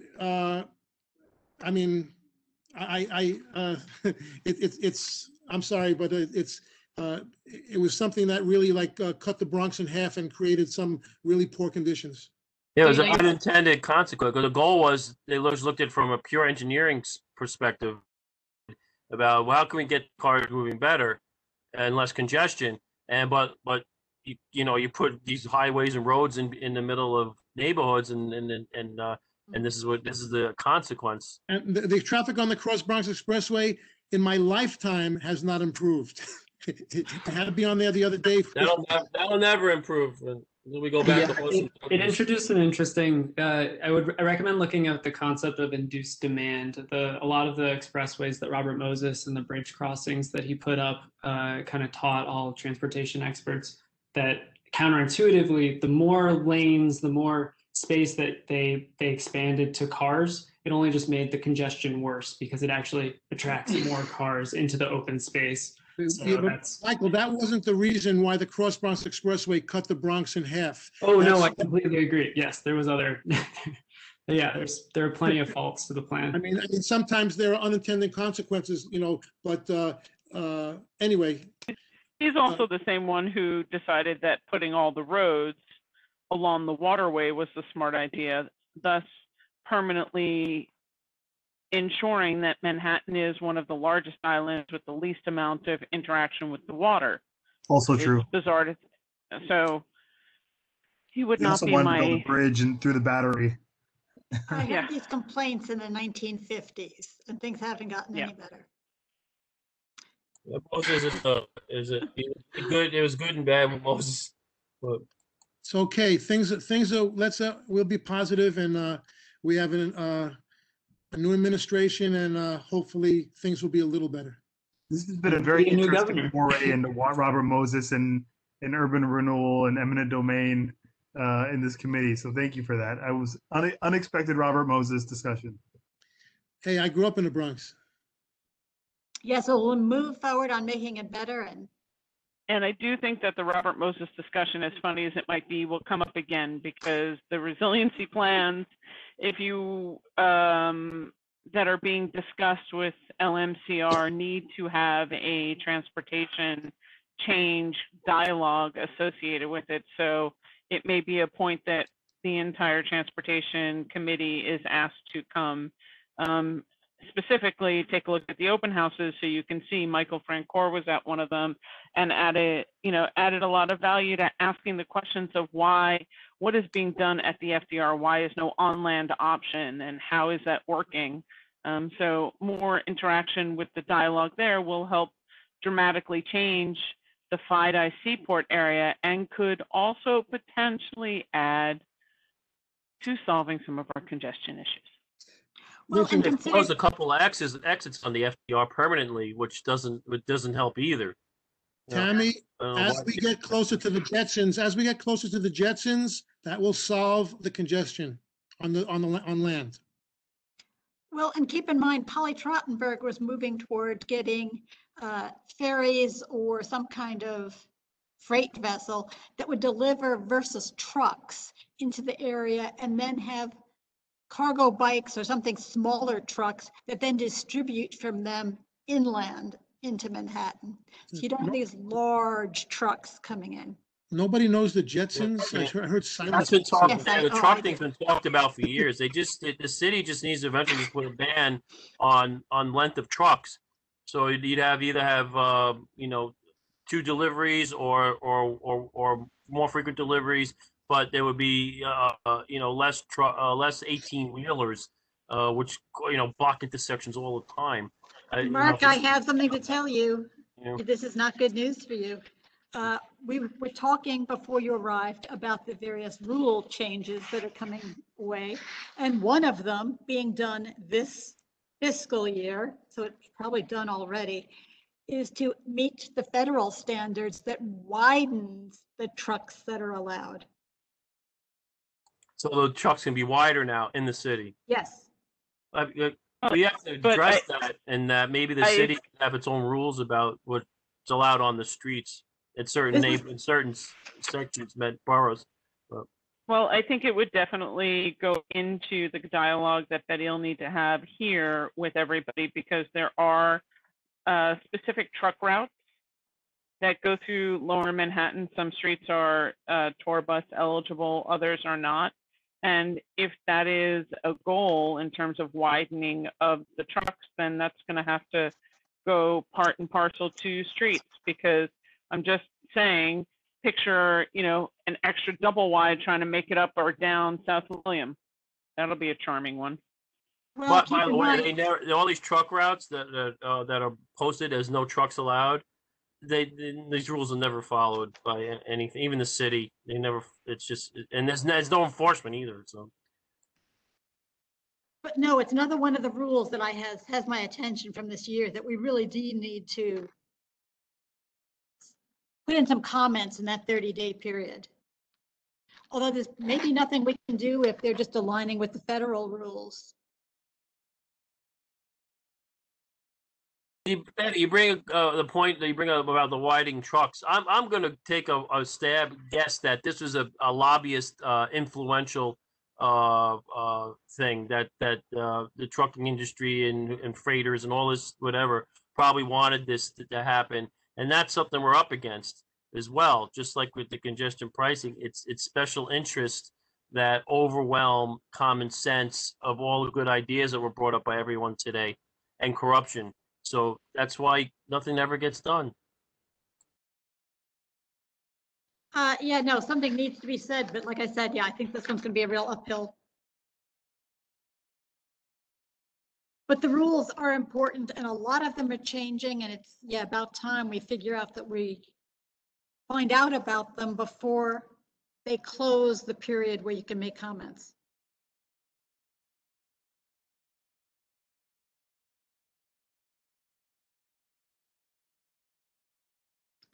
But anyway, everybody ready to move on to dinner? And yes. Then maybe we should, Lucian. In fact, it's number 4. It's updating the truck width limits. They're changing the traffic rules to reflect changes in the trucking industry. The trucking industry has adopted standard widths of 102 inches, while the current traffic rules allow truck widths of 96 inches. They want to provide consistency with the current truck industry width standards, and so they want to change the city charter. That, to me, that's a recipe for even more bicycle accidents for blind spots. Yeah, Well, I mean, everybody's gonna be small compared to them. yeah, and they, I mean, and their ideas, because they're trying not to interfere with interstate commerce, because the trucks would have to unload and load to different smaller trucks to get through New York City. And is it all New York City or just Manhattan, Betty? This is the DOT, so it would be the whole city. You know what? That's another good argument for some of those overpasses to go from like the Manhattan Bridge to the Holland Tunnel, or the Midtown Tunnel, or like the coming across the 59th Street Bridge to get to the Lincoln Tunnel, and have some overpasses. It's the city of the future where the trucks, because they're basically going from like north to south or east to west, and they're just passing through our neighborhoods. So, I mean, that truck like that would take up 2 lanes in the tunnel. And can you imagine if it got stuck? Stuck? Oh, God. There's Well, the no other- way around. Rule number Potentially 3 got that stuck, they're you know? changing is they're going to amend the truck routes as well. They're changing. Enforcement. Well, they're changing truck routes citywide. yeah, they're all going to go through Battery Park City now. Just joking. Do we know where it's gonna go though? Like, will that help our congestion? Will that take away from the pricing of the congestion pricing? Will that take away the money? Tammy's comment of wider trucks and then putting them in more location, are they limiting the number of truck routes because the width is going to be greater, or are they increasing the number of trucks? I don't know. That's what we're trying to get information, and why Lucian had said he's going to move more on this, just since we've kind of learned about these things out there, and it faces all departments. So for those of you on other committees, this is not just a DOT issue. This is all city departments have to put forward their rule changes for the year. And then there's a period when you can respond to them as a community member. And so we asked, does it come to community boards? And the answer was, no. So we're going to try to change that.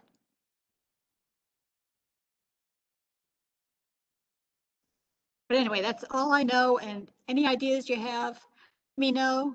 CC Lucian about things you want posted, things for people to read.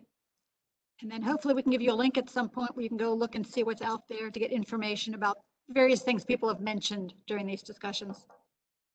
Yeah, that'd be awesome. Yes, well, thank you all. Thanks, everyone. Have a good night. All right. Hey, I'm gonna cut the recording now. Okay. Sorry I was late, Guys, thank you. Thanks for Good to have